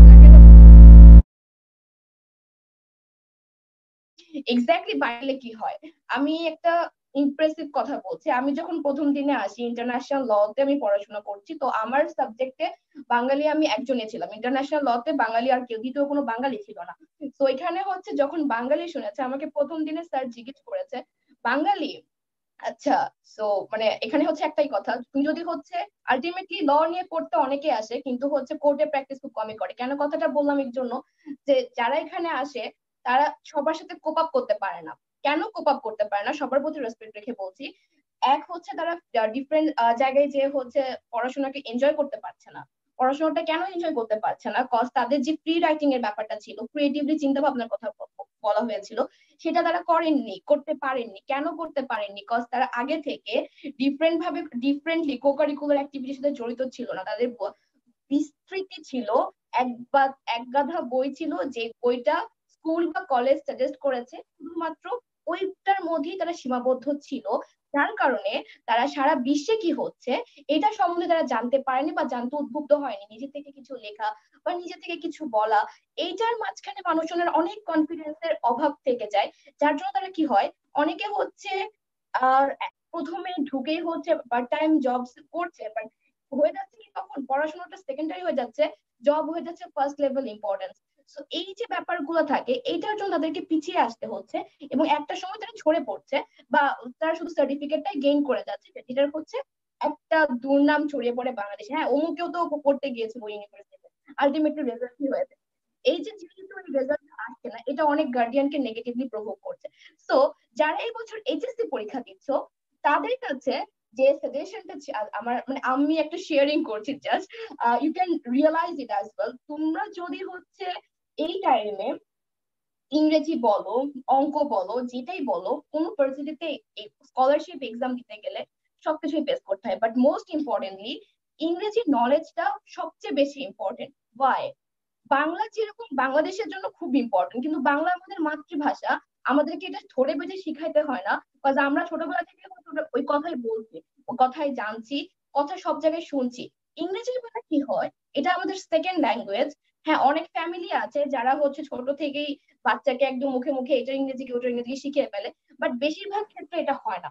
যেহেতু বেশিরভাগ ক্ষেত্রে এটা হয় না, সেহেতু আমরা জানি অনেকে আমাদের রাইটিং এর স্কিল অনেকের ভালো, কিন্তু আমরা বলতে পারি না। বলতে না পারার অভাবটা, এটার জন্য হচ্ছে স্পিকিং প্র্যাকটিস করাটা ম্যান্ডেটরি। বিকজ যেহেতু আমি এমন একটা দেশে আসছি, যে দেশের ফার্স্ট ল্যাঙ্গুয়েজ ইংরেজি, এবং সারা বিশ্বে যেখানে আমি যাই না কেন, সেখানকার ফার্স্ট ল্যাঙ্গুয়েজ হচ্ছে ইংলিশ। সো লাইক অবশ্যই আমাদেরকে ইংরেজি জানতে হবে, বুঝতে হবে, এবং এক্স্যাক্টলি যদি মানুষজন যেটা বলছে বা যে টিচার আমাকে যেটা বলতে চাচ্ছেন, সেটা যদি আমরা না বুঝতে পারি, তো আলটিমেটলি এটার কোনো আউটপুট নেই। এটার জন্যই আমাদের গার্ডিয়ানরা করেন কি, আমাদের গার্ডিয়ানরা দুইটা অপশন দেন। একটা অপশন হচ্ছে, হ্যাঁ দেশের বাইরে তো ট্রাই করবা পরে, তার আগে একটু বুয়েটে ট্রাই করি, তার আগে একটু মেডিকেলে ট্রাই করো। আমার গার্ডিয়ানও আমাকে বলেছিল, আমি বলেছি যদি ইউকে না হয় কানাডা হবে, কানাডা না হলে অস্ট্রেলিয়া হবে। No, no wedge. তো এই যে আমরা বুয়েটে করছি, সবাইকে সমান লাগছে, কি হচ্ছে আমাদের যারা হচ্ছে ট্যালেন্ট হান্টরা, তো তারা সবাই হচ্ছে ওই জায়গায় জমা পড়ে যাচ্ছে, এবং বাই এনি ওয়ে তারা একটা ট্র্যাপে পড়ছে, হ্যাঁ তারা এখানেই পড়ছে। অবশ্যই তারা অনেক কিছু জানতে পারছে, বাট যারা ঝরে পড়ছে তারা কি কম মেধাবী? অবশ্যই না, অনেক বাচ্চা আছে আরো আরো অনেক মেধাবী। তো তারা আসতে পারতেছে না, যে তাদের ভিতরে একটা হতাশা কাজ করছে, যে আমি তো বুয়েটে চান্স পাইনি, দেশের বাইরে গিয়ে কি হবে? আমি তো ঢাকা ভার্সিটিতে চান্স পাইনি, দেশের বাইরে গিয়ে কি হবে? বিলিভ মি, ট্রাস্ট মি, তুমি তুমি যদি সফটওয়্যার ইঞ্জিনিয়ারিং এ ভালো হও, তোমার যদি প্রোগ্রামিং করার প্রতি প্যাশন থাকে, তুমি বাইরের দেশে আসো, তুমি ওই জায়গাটাতে আরো প্রত্যেকটা ওয়ার্ড বাই ওয়ার্ড জানতে পারবা, এবং প্র্যাকটিক্যালি ওটাকে গেইন করতে পারবা। তুমি কি বলতে চাচ্ছ, তুমি কি বোঝাতে চাচ্ছ, এবং ওয়ান অফ মানে একটা এন্ড অফ দ্য ডে তুমি যেটা হতে চেয়েছিলে লাইফে, আলটিমেটলি ওইটাই হতে পারবা, এবং লাইফে তোমার আফসোসটা থাকবে না যে আমি এটা হতে চেয়েছিলাম, আমি আলটিমেটলি হতে পারছি না। একটা মানুষ যদি তার প্রফেশনকে না পছন্দ করে, একটা মানুষ যদি যে যেটা প্রত্যেকদিন করছে ওটাকে যদি না ভালোবাসতে পারে, তাহলে সে কিভাবে সামনে আগাবে, রাইট? সো তাকে অবশ্যই ওটাকে ভালোবাসতে হবে, কোনো কিছুর জন্য স্যাক্রিফাইস না। নিজের জন্য বুঝো এবং নিজের গার্ডিয়ানকে বুঝাতে হবে। অবশ্যই গার্ডিয়ান বুঝবে, তোমার বাবা মা সে, তুমি যদি ভালোভাবে প্রেজেন্ট করতে পারো অবশ্যই তারা বুঝবে, তারা তোমার শত্রু না, তারা তোমার আপনজন। তো এইচএসসি এক্সামিনারদেরকে আমি আশা করবো তারা যে যেখানে আছো, টিসল এর যেহেতু একটা অনলাইন প্ল্যাটফর্ম খুলেছে, এটা সবচেয়ে বড় এবং সবচেয়ে মানে বিশাল একটা কাজ করেছে, যে সারা দেশের সর্বস্তরের মানুষ এখন অনলাইনে কানেক্ট করতে পারবে। তোমার হাতে ফোন আছে, আর কিছু লাগে না। অনলাইনে যেহেতু আমরা এতক্ষণ ধরে ইউটিউবিং করতে পারি, পাবজি খেলতে পারি, ডিফারেন্ট গেম খেলতে পারি, 1 ঘন্টার একটা ক্লাস করে বা 2 ঘন্টার একটা ক্লাস করে যদি আমার ফিউচারকে আমার হাতে আনতে পারি, আমার লাইফের একটা এইমটাকে আমি যদি অ্যাচিভ করতে পারি, এর চেয়ে তো বড় কিছু হতে পারে না, রাইট? সো টেসল বাংলাদেশ যেই প্ল্যাটফর্মটা দিয়েছে, এই প্ল্যাটফর্মটা কিন্তু হচ্ছে বাংলাদেশে আর কোথাও আমি দেখিনি যে এত পর্যায়ের মানে মানুষটা কানেক্ট হতে পারছে, সবাই ঘরে বসে কানেক্ট হতে পারছে খুবই স্বল্প একটা অ্যামাউন্টে। So this is the most important thing. And তুমি যেহেতু ইংরেজি থেকে এনজয় করতে পারো, পারফেক্টলি প্রোনাউন্স করতে পারো, তো তোমার এখানে এসে কোথাও টিজিং সহ্য করতে হবে না। আমি আসার পরে কিন্তু আমি সব জায়গায় আমার এক্সপিরিয়েন্স থেকে বলছি, আমি যখন এয়ারপোর্ট থেকে নেমেছি, এয়ারপোর্ট ইউনিভার্সিটি থেকে এনরোল করা থেকে শুরু করে সব জায়গায় নিজে নিজে গিয়েছি, তো কাজ করেছি। অনেক আসার পরেই না আমাকে কয়েকজন মানুষ বলেছিল জাস্ট লাইক এটা সেটা, মানে বুঝতেই পারছো যেহেতু বাঙালি এসেছি, আর বাঙালির ইমপ্রেশন যেহেতু ওরকম, তোমার ইমপ্রেশন ক্রিয়েট করার দায়িত্ব তোমার। তুমি যদি প্রত্যেক জায়গায় পারফেক্টলি যেতে চাও, সাকসেসফুলি যেতে চাও, সাকসেসফুলি হচ্ছে নিজের প্রত্যেকটা স্তরটাকে হচ্ছে তুমি ক্রস করতে পারো। সো গেমিং খেলো, গেমিং করো, ইটস লাইক হ্যাঁ ফান করো, হ্যাং আউট করো, it's fine, it's all about the part of the life. But প্রত্যেকটা জিনিস সময় করে ফেলাটা কিন্তু হচ্ছে খুবই ইম্পর্টেন্ট। তুমি যদি এখন এই কোয়ারেন্টাইনটাকে যদি কাজে লাগাতে চাও, যদি অনলাইন প্ল্যাটফর্মে এসে কিছু হলেও শিখতে পারো, সো এটা তোমার অ্যাচিভমেন্ট। এন্ড তুমি সেই অ্যাচিভমেন্টের জন্য ইন ফিউচারে যখন তুমি হচ্ছে ভাইবা বোর্ডের সামনে আসবা, তুমি বলতে পারবা যে তুমি কি করেছো। তোমার যদি যেহেতু এইচএসসি দিয়ে ফেলেছো, এখন তোমাদের হাতে আর সময় নেই যে কোনো কোকারিকুলার অ্যাক্টিভিটিসে এক্সট্রা ভাবে জয়েন করা বা কিছু করা, but nothing to ওরিজ। Do your ILS, ILS দাও। আইএলএস এ যদি তুমি 7+ পারো, বিশ্বের অন্তত ইউকে এর জন্য ম্যাক্সিমাম ইউনিভার্সিটির গেট তোমার জন্য ওপেন হয়ে যাবে যদি আইএলএস এ 7+ পাও। তো এটা হচ্ছে খুবই ইম্পর্টেন্ট, খুবই important and the most important thing. So ILS টা কেন দরকার, এটা ছাড়াও যদি আইএলএস এর ছাড়াও অনেক ইউনিভার্সিটি আছে ইউকে যারা তোমার ডিরেক্ট ইংলিশ ল্যাঙ্গুয়েজ টেস্ট নিয়ে নেয়। সো সেটার জন্য হচ্ছে তোমার অবশ্যই ইংরেজি তো কিছু জানতে হবে, রাইট? যদি তোমার আমার যদি হচ্ছে ঝুলিতে কিছু নাই থাকে আমি দিব কি, আমার ঝুলিতে কিছু থাকলে না আমি কিছু দিতে পারবো। সো তাদের জন্য এটা খুব দরকার। আর যারা এইচএসসি তে নেই, যারা ফার্স্ট ইয়ারে আছো বা যারা আরো জুনিয়র লেভেলে আছো, তাদেরকে বলছি যে শুধুমাত্র পরীক্ষার প্রেসারে না, এক জিনিস না বারবার পড়লে দেখবা যে অনেক সময় তাও মুখস্থ হচ্ছে না। যেহেতু মুখস্থ করতে হয় দেশে, আমি মুখস্থ করার জন্য মানে হচ্ছে তোমাদেরকে বলছি না, যতটা সম্ভব পারো পড়ো। স্টিল যেহেতু হচ্ছে যাদের এটা একটা জিনিস যে অনেক কিছুই পড়তে হয় আমাদের, রাইট? আমাদের অনেকগুলা সাবজেক্ট, আমাদের 14টা subject, 17টা subject.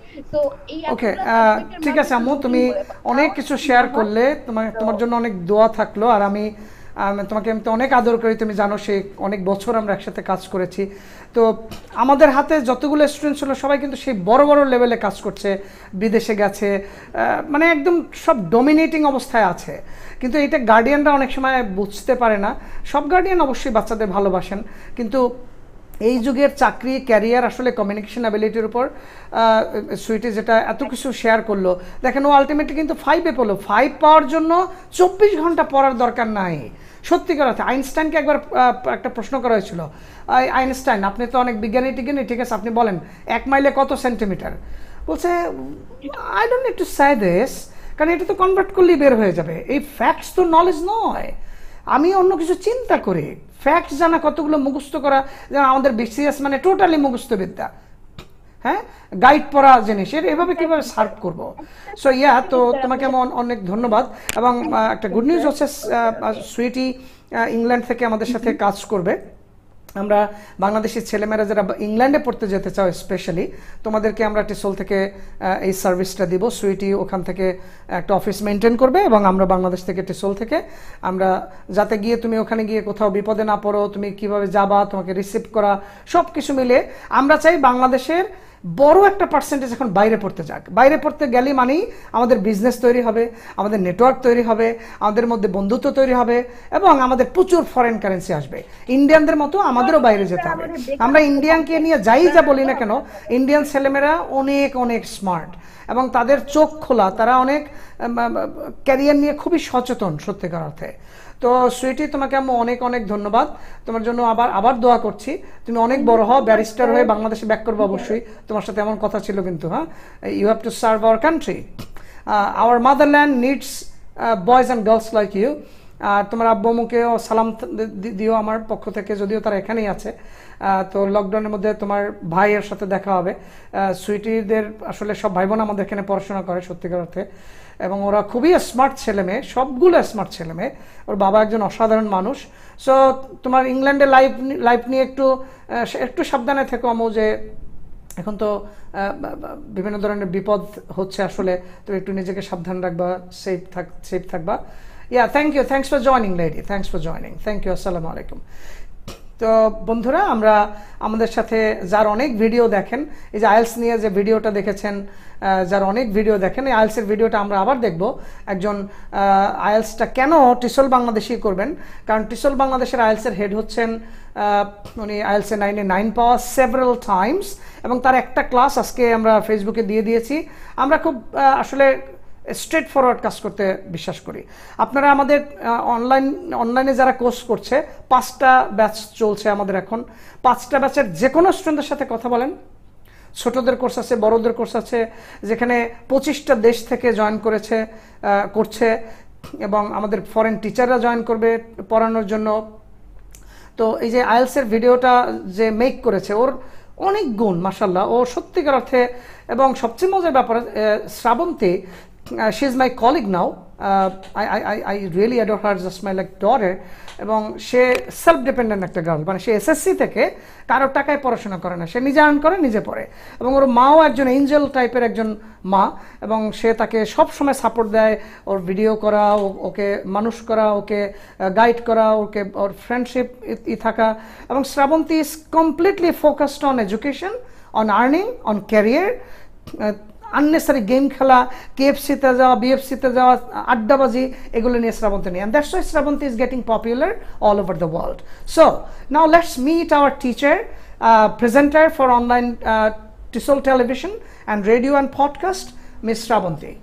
Okay, so let's welcome. Sir, Assalamualaikum. Yeah, walaikum assalam. কেমন আছো?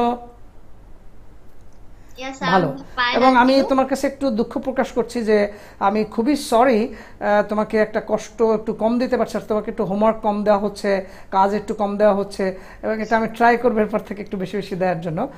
Just making fun. অ্যাকচুয়ালি তুমি অনেক কাজ করছো, এর মধ্যে তুমি ক্লাস করছো, প্রেজেন্টেশন বানাচ্ছো, ক্লাস নিচ্ছ, কল করছো, you are doing many things. তো আচ্ছা, এই যে তুমি সেলফ ডিপেন্ডেন্ট একটা গার্ল, হ্যাঁ, তুমি নিজে আর্ন করো, নিজে পড়ো, নিজে ক্যারিয়ার গড়ছো, তোমার ফিলিংসটা কেমন? আর যারা এই যে ফ্রেন্ডশিপ, কেএফসি, বিএফসি, খাওয়া, আড্ডা, এগুলো নিয়েই আছে, তারা তো আলটিমেটলি বলবে, আরে আমার তো চাকরি হচ্ছে না, এক্সপিরিয়েন্স আছে। আচ্ছা, এক্সপিরিয়েন্স নিতে হলে তো পার্ট টাইম জব শুরু করতে হবে। এই যে আমরা এখন অনেক ভলান্টিয়ার নেব, টিসল টিভি, টিসল রেডিও, টিসল পডকাস্ট, এর ভলান্টিয়ার নেব, ক্লাস অ্যাম্বাসাডার থাকবে, ক্যাম্পাস অ্যাম্বাসাডার থাকবে। এখানে কাজ করা, এই যে সুইটির মতো তোমরা কাজ করা শুরু করো। এখনও বিশ্বাস না করলে একটা রাম ধরা খাবে সত্যিকার অর্থে, কারণ এখন ওয়ার্ল্ড ওই হাই স্কুল আর কলেজের ডিগ্রি দিয়ে আসলে ক্যারিয়ার হবে না। এখান থেকে ভাই বেরিয়ে আসো। গার্ডিয়ানদেরকে বলি, আপনারা please don't kill the talent of your kids, একটু বেরিয়ে আসতে দেন। আপনারাই দেখেন না, আপনারা যখন যারা গার্ডিয়ানরা চাকরি করছেন, এখনকার ছেলেমেয়ে যখন আপনাদের সামনে ইন্টারভিউ দেয়, যারা বস লেভেলে আছেন, টিসল বাংলাদেশ পুলিশ থেকে এনরা ট্রেনিং নিচ্ছেন, Bangladesh army, এনএপিডি, BCS administration academy, সরকারের বিভিন্ন ডিপার্টমেন্ট থেকে আমরা ট্রেনিং দিচ্ছি, মাল্টিন্যাশনাল কোম্পানিগুলোতে ট্রেনিং দিচ্ছি। 25 কান্ট্রিজকে আমরা কভার করেছি, এবং 2020-র মধ্যে আমরা 50 কান্ট্রি কভার করব।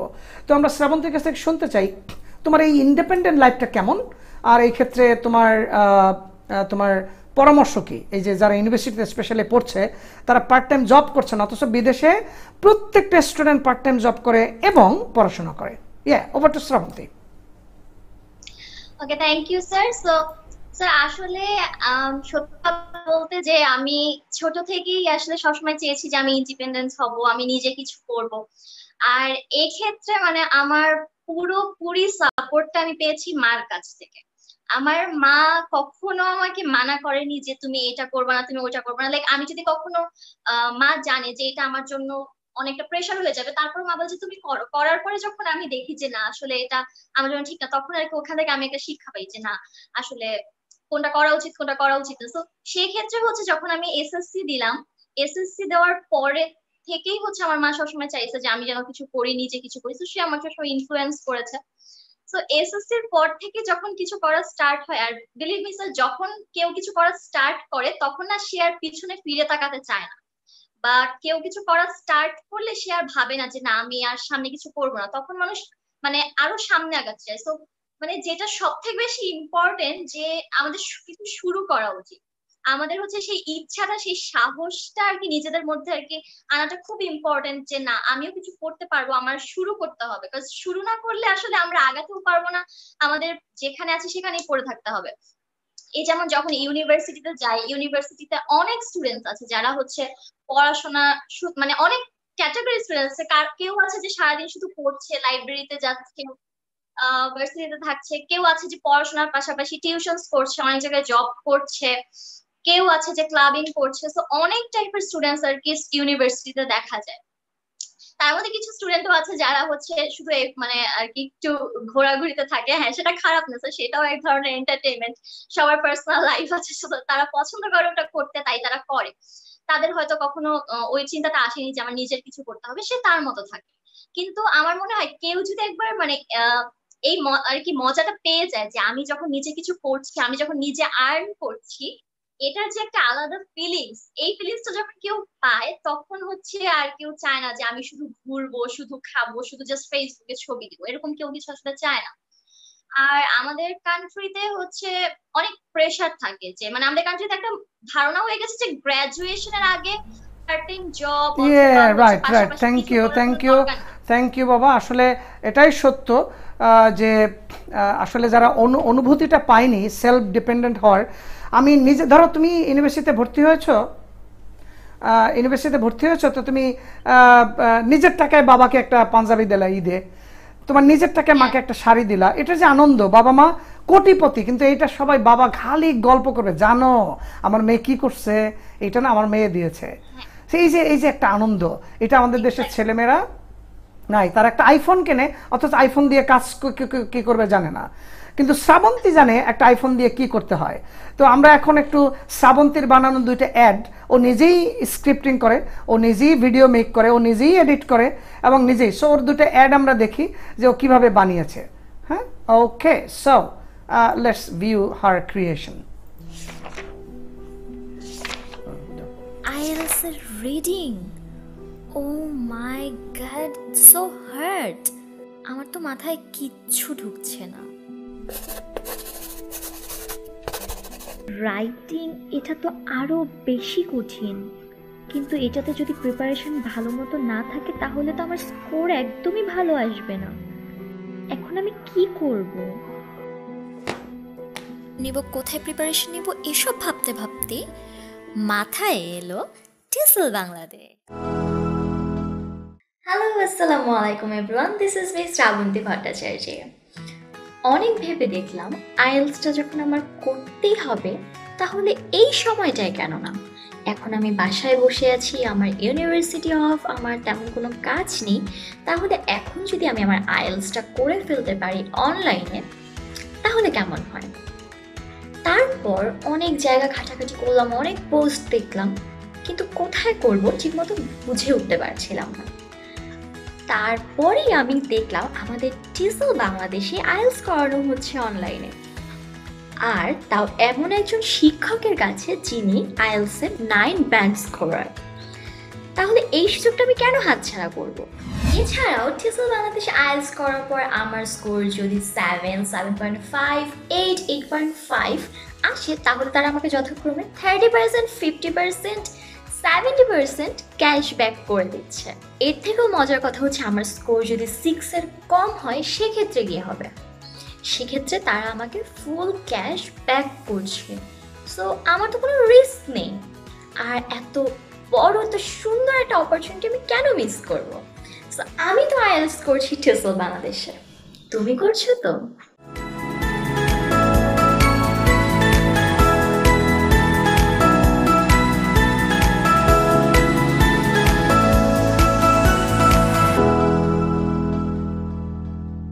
হ্যালো দেয়ার, আমি শ্রাবন্তী। আমি যদিও বাংলায় কথা বলছি, কিন্তু আমি কথা বলবো আসলে ইংলিশ শেখা নিয়ে। বর্তমান সময়ে ইংলিশ শেখাটা খুব জরুরি, তাই না? হ্যাঁ, আর সেটি শুরু করা উচিত ছোট বয়স থেকেই। তাই kids English is a very important topic. বাচ্চাদের ইংলিশ শেখার জন্য বেস্ট জায়গা হচ্ছে টেসল বাংলাদেশ। তার কারণ কি? টেসল বাংলাদেশ বেস্ট তার কারণ বাচ্চারা এখানে সামনে এসে অংশগ্রহণ করে বিভিন্ন ইন্টারেস্টিং টেকনিকের মাধ্যমে তারা ইংলিশ শিখতে পারে। তাই ইংলিশকে তারা বোরিং নয়, বরং খেলার মতো করে মজার মাধ্যমে তারা ইংলিশ শেখে। ইংলিশে কথা বলা, প্রেজেন্টেশন এবং এভরিথিং তারাই শিখতে পারে। আমি তো আমার ছোট ভাই বোন এবং আশেপাশে যারা আছে তাদেরকে বলে দিয়েছি টেসল বাংলাদেশের কথা। তোমরা বলেছো তো?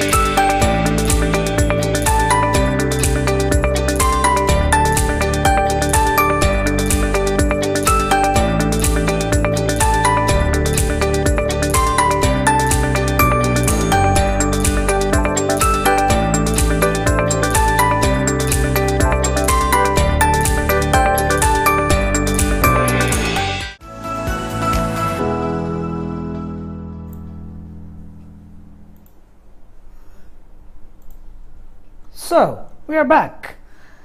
দেখেন শ্রাবন্তী ও একাডেমিক ডিগ্রিতেও ভালো করছে, সে একটা চাকরি করছে, আবার সে আমার একসাথে একটা ব্যবসায়িক পার্টনারও হচ্ছে, মানে অনেক কিছু করছে, ও লেখালেখি করছে, পড়াশোনা করছে, মানে সারাটা দিন ও মানে এক সেকেন্ড নষ্ট করার সুযোগ নেই। এবং ওর মাকে আমি দেখেছি এটা খুব ইন্সপায়ার করে। তো ইউনিভার্সিটির শিক্ষার্থীদের এমনটা হওয়া উচিত। শ্রাবন্তী যখন মাস্টার্স করে কোনো একটা জায়গায় যদি চাকরিও করতে যায়, তো ওকে যদি বলে একটা অ্যাড বানাই দিতে পারবেন, এটা তার কাছে একটা পিস অফ কেক হবে। আর একটা গ্রাজুয়েট বিবিএমবিএ করে আসছে বলে আপনি একটা অ্যাড বানান, হ্যাঁ একটা সিজি বানান, বলে স্যার সিজি কি স্যার, বলতে পারবো না। So this is the really problem, যে যার এক্সপিরিয়েন্স নাই, ডিগ্রি দিয়ে এই যে সার্টিফিকেট দিয়ে পানি ধুয়ে খাওয়া হয় না। সো এই কথাটা মনে রাখতে হবে। টিসল বাংলাদেশ দুইটা গ্যাপকে মেনটেন করে, এই যে এটাকে দূর করে দিই আমরা কিভাবে। এটা হচ্ছে ক্যাম্পাস আর একটা হচ্ছে কর্পোরেট। এই ক্যাম্পাস আর কর্পোরেটের মধ্যে একটা গ্যাপ আছে। ক্যাম্পাস এক ধরনের স্কিল দেয় যেটা কর্পোরেটে খুবই কম কাজে লাগে, আর কর্পোরেট আরেক ধরনের স্কিল চায় যেটা ক্যাম্পাস দেয় না। এই দুই গ্যাপের মধ্যে পড়ে মাইন্ডকেয়ার সিপায় পড়ে স্টুডেন্টরা, তখন বলে আমি তো চাকরি পাচ্ছি না। চাকরি কীভাবে পাবেন? সো এই যে গ্যাপটা, এই যে নলেজের গ্যাপ, এই স্কিলের গ্যাপ, এটি টিসল বাংলাদেশ মিট করে দেয়।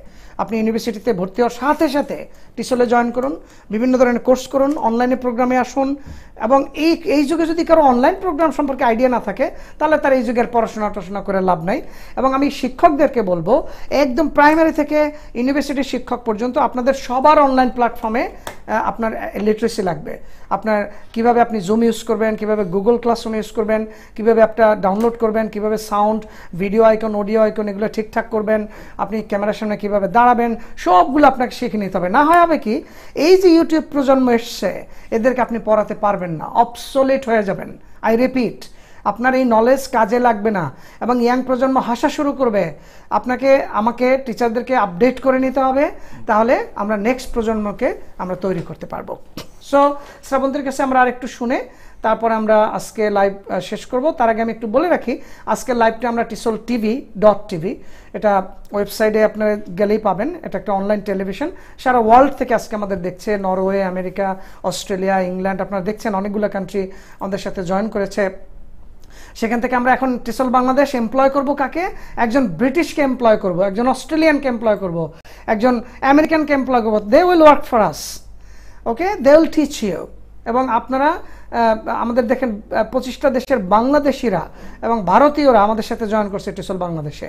So it's a great platform. বাংলাদেশে টিসল বাংলাদেশ হচ্ছে লার্জেস্ট অনলাইন প্ল্যাটফর্ম, যে এত বড় কাভারেজ আর কোনো প্রতিষ্ঠান করতে পারেনি। এবং আমরা দেখেন আমাদের অনলাইন টিভি আছে, অনলাইন রেডিও আছে, অনলাইন পডকাস্ট আছে, আমাদের আলাদা ইউডেমির মতো learning video based learning platform রয়েছে। অর্থাৎ একটা বিশ্ববিদ্যালয়ের যা নাই তা আমাদের এখন আছে। এবং আমরা আরও চমক নিয়ে আসবো দেশের জন্য।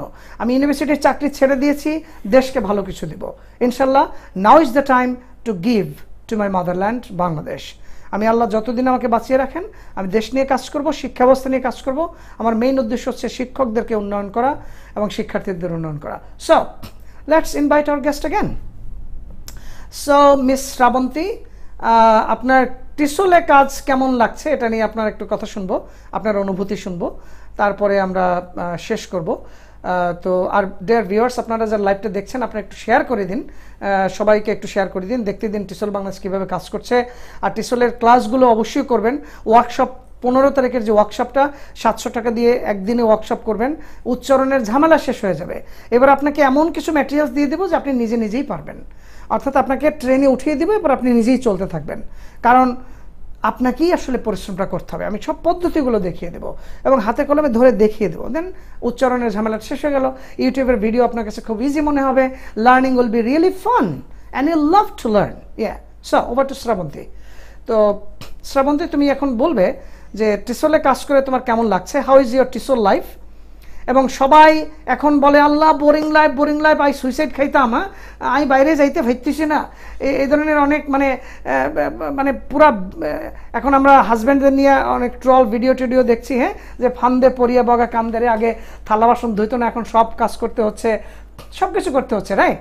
সো কিন্তু আমি দেখো আমরা পুরা টিমটা মানে ঘুমানোর টাইমটুকু বাদে আমরা আর কিছু টাইম পাচ্ছি না, কাজ আর কাজ।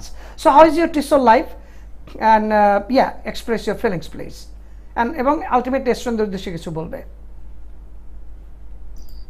ওয়েল, টেসল লাইফ এটা নিয়ে আসলে যদি কথা বলা শুরু হয় তাহলে আসলে শেষ হবে না।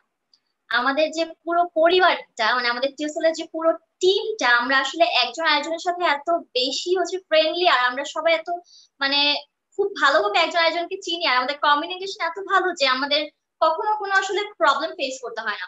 যখন আমরা কোনো একটা জায়গায় দেখি যে নতুন জয়েন করলে হয়তো অনেকের কোপ আপ করতে অনেক প্রবলেম হয়। একটা নতুন জায়গায় কাজ করতে গেলে প্রথমে হয়তো অনেকের আর কি বুঝতে সমস্যা হয়, কিংবা কোপ আপ করতে সমস্যা হয়।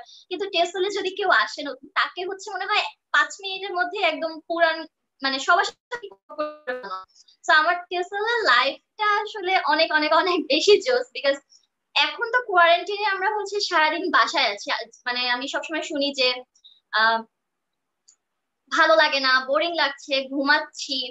কিন্তু স্যার আসলে মানে সবাইকে এত বেশি কাজ দিয়ে রাখছে, আর আমরা এগুলো এত বেশি এনজয় করতেছি যে সারাদিন আসলে টেসলের সাথেই আমাদের টাইম কেটে যাচ্ছে।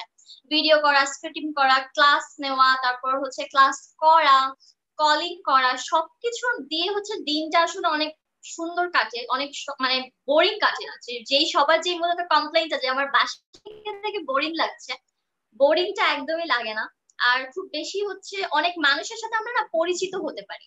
মানে যেটা আমাদের সব থেকে বড় সমস্যা, যে আমরা কেউ কারোর সাথে আর কি আমাদের লিঙ্ক আপ থাকে না, যে আমরা অনেক মানুষকে চিনি না। যখন আমরা না একজন অনেকগুলো মানুষের সাথে পরিচিত হই, আমাদের না লিঙ্কিংটা বাড়ে। তখন হয়তো আজকে আমাকে টেসলের মাধ্যমে অনেকে চিনছে, কেউ হয়তো কোন একটা ভালো কিছু করতে পারে, কিংবা আমি আমার পরিচিতদেরকে বলতে পারি যে টেসলে আসো, টেসলে জয়েন করো, কাজ করো। যেরকম আমার অনেক ফ্রেন্ডরা আর কি আমার সাথে কাজ করছে। Thank you Srabanti. তোমাকে আবার একটু ক্ষমা চেয়ে নিচ্ছি, তোমাকে একটু কাজ কম দিতে পারছি, আবার ইনশাল্লাহ দিব। ওকে, আজ I making fun. Year work is life. Do you know what, কবরের টাইমটা কিন্তু পুরো ঘুমানোর টাইম। ভাই, আপনারা যারা বাসায় কোনো কাজ পাচ্ছেন না, আমাদের টেসলে আসেন। কাজ কাকে বলে, কত প্রকার, কি আপনাদের দেখাবো। কাজ না করলে মানুষ পাগল হয়ে যায় সত্যিকার অর্থে। আমি 2 দিন বাসায় থেকেছি। আমি বাচ্চাদেরকে বলি যে তোমরা করো, কোরআন শেখো। ওরা 20টা সূরা শিখছে, ওদেরকে একটা গিফট দেবো আমি বলেছি। রেগুলার এখান থেকেই তদারকি করছি। দে are also working, my টিসল team is also working. এবং আমরা টিসল বাংলাদেশ এই কোয়ারেন্টাইনের মধ্যে আমাদের সবচেয়ে বেস্ট কাজ হয়েছে টিসল বাংলাদেশের। তো আপনাদেরকে বলবো স্টুডেন্ট, আপনারা যারা আমাদের লাইভটা দেখছেন শেয়ার করে দেবেন। আপনাদের নিয়ে এবার একটা কথা বলি, আপনাদের একটা আসলে সমস্যা আছে, আপনারা নিজেকে কি মনে করেন? হ্যাঁ, কথাটা একটু অন্যভাবে বলি। আল্লাহ রাব্বুল আলামিন আপনাকে বানিয়ে বলেছেন you are the best of all creations, আর আপনি কি মনে করছেন? না না, আমি পারবো না, আমাকে তো এটা হবে না, মামার জন্য না থাকলে চাকরি হবে না। ভাই, আপনার কাজ করতে হবে। আপনাকে আল্লাহ রাব্বুল আলামিন বানিয়ে আপনাকে ক্রিয়েট করে বলেছেন you are the best of all creations. তার মানে আপনি সেরা একজন মানুষ। আপনার মাথায় যা আছে আইনস্টাইনের মাথায় তা ছিল, রবীন্দ্রনাথ ঠাকুরের মাথায় তা আছে। তার মানে হচ্ছে আপনি একজন পাওয়ারফুল মানুষ। কিন্তু আপনি কি করছেন? আপনার নিজেকে ট্যাগ কি লাগিয়েছেন যে আপনাকে দিয়ে হবে না। বাবা, আপনার তো এগিয়ে আসতে হবে। আপনি যদি গোসল করতে যেতে চান, আপনার ঠিকঠাক মতন করে আপনার পুকুরে নামতে হবে, তারপর না আপনি শিখতে পারবেন। নিজেকে ছোট মনে করবেন না। এই জন্য আমি একটা সাজেশন দিব আপনাদের, from today don't try to B anybody else, try to B yourself. আপনি আপনিই হবেন। আপনার ডিএনএ স্ট্রাকচার আলাদা, আপনার ফিঙ্গারপ্রিন্ট আলাদা, আপনার টাং প্রিন্ট আলাদা, আপনার টো প্রিন্ট আলাদা, আপনার ভয়েস আলাদা, and you R different. Allah has made you the best human. আপনার মতো কোনো হিউম্যান এই পৃথিবীতে আসেনি, আসবেও না। So you R unique, don't undermine yourself. আমি আবার বলছি, এভরি পারসন ইজ ট্যালেন্টেড। খালি আমাদের নিজেকে ট্যাগ লাগানো যে আমাকে দিয়ে হবে না, এই যে নিজে একটা বিপদে, এবং অনেক স্টুডেন্ট সুইসাইড করে চাকরি না পেয়ে। আরে বাবা, তুমি আগে ট্রাই করো, তুমি নক করো। তোমরা তো নক করতে পারো না, নেটওয়ার্ক বাড়াও। তোমরা আমাদেরকে নক করো, আমরা তোমাদের কাজ দেব। তুমি প্রুভ করো যে তুমি যোগ্য। তুমি যোগ্য না থাকলে তোমাকে আমরা তৈরি করি, তারপর তুমি কাজ করতে আসো। এবার তুমি আমাদের এখানে তৈরি হলে আরও অনেক জায়গায় তোমাকে খুঁজে নেবে। সো আমাদের সাথে আসো। এই যে আমাদের 15 তারিখে একটা ওয়ার্কশপ রয়েছে, এটা আপনারা জয়েন করেন। একদম প্রাইমারি ক্লাস 4 থেকে শুরু করে বিশ্ববিদ্যালয়ের শিক্ষক পর্যন্ত এই ওয়ার্কশপটা করতে পারবে।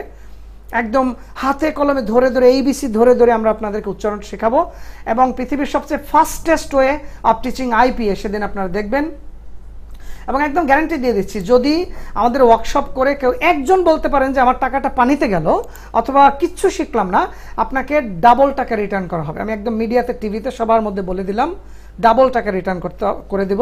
এবং আপনারা চেক করার জন্য হলেও আসেন এবং আমাদের সাথে যোগাযোগ করবেন। আমাদের অফিসের একটা নাম্বার আছে 0162409994।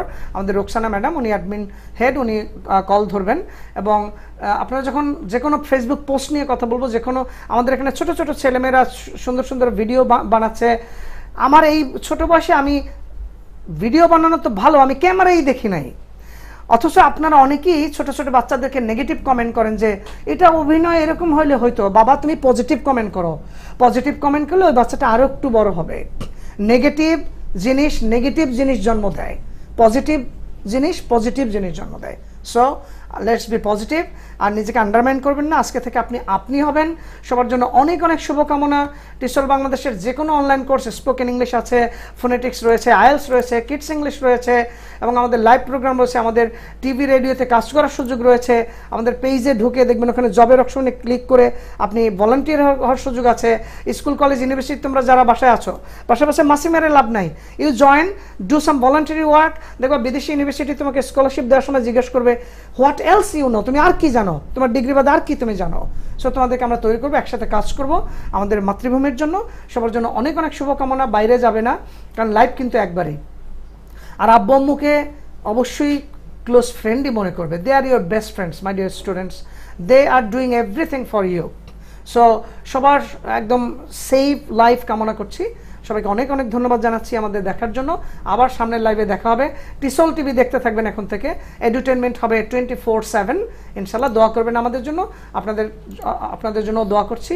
আসসালামু আলাইকুম, thank you very much, by, piece.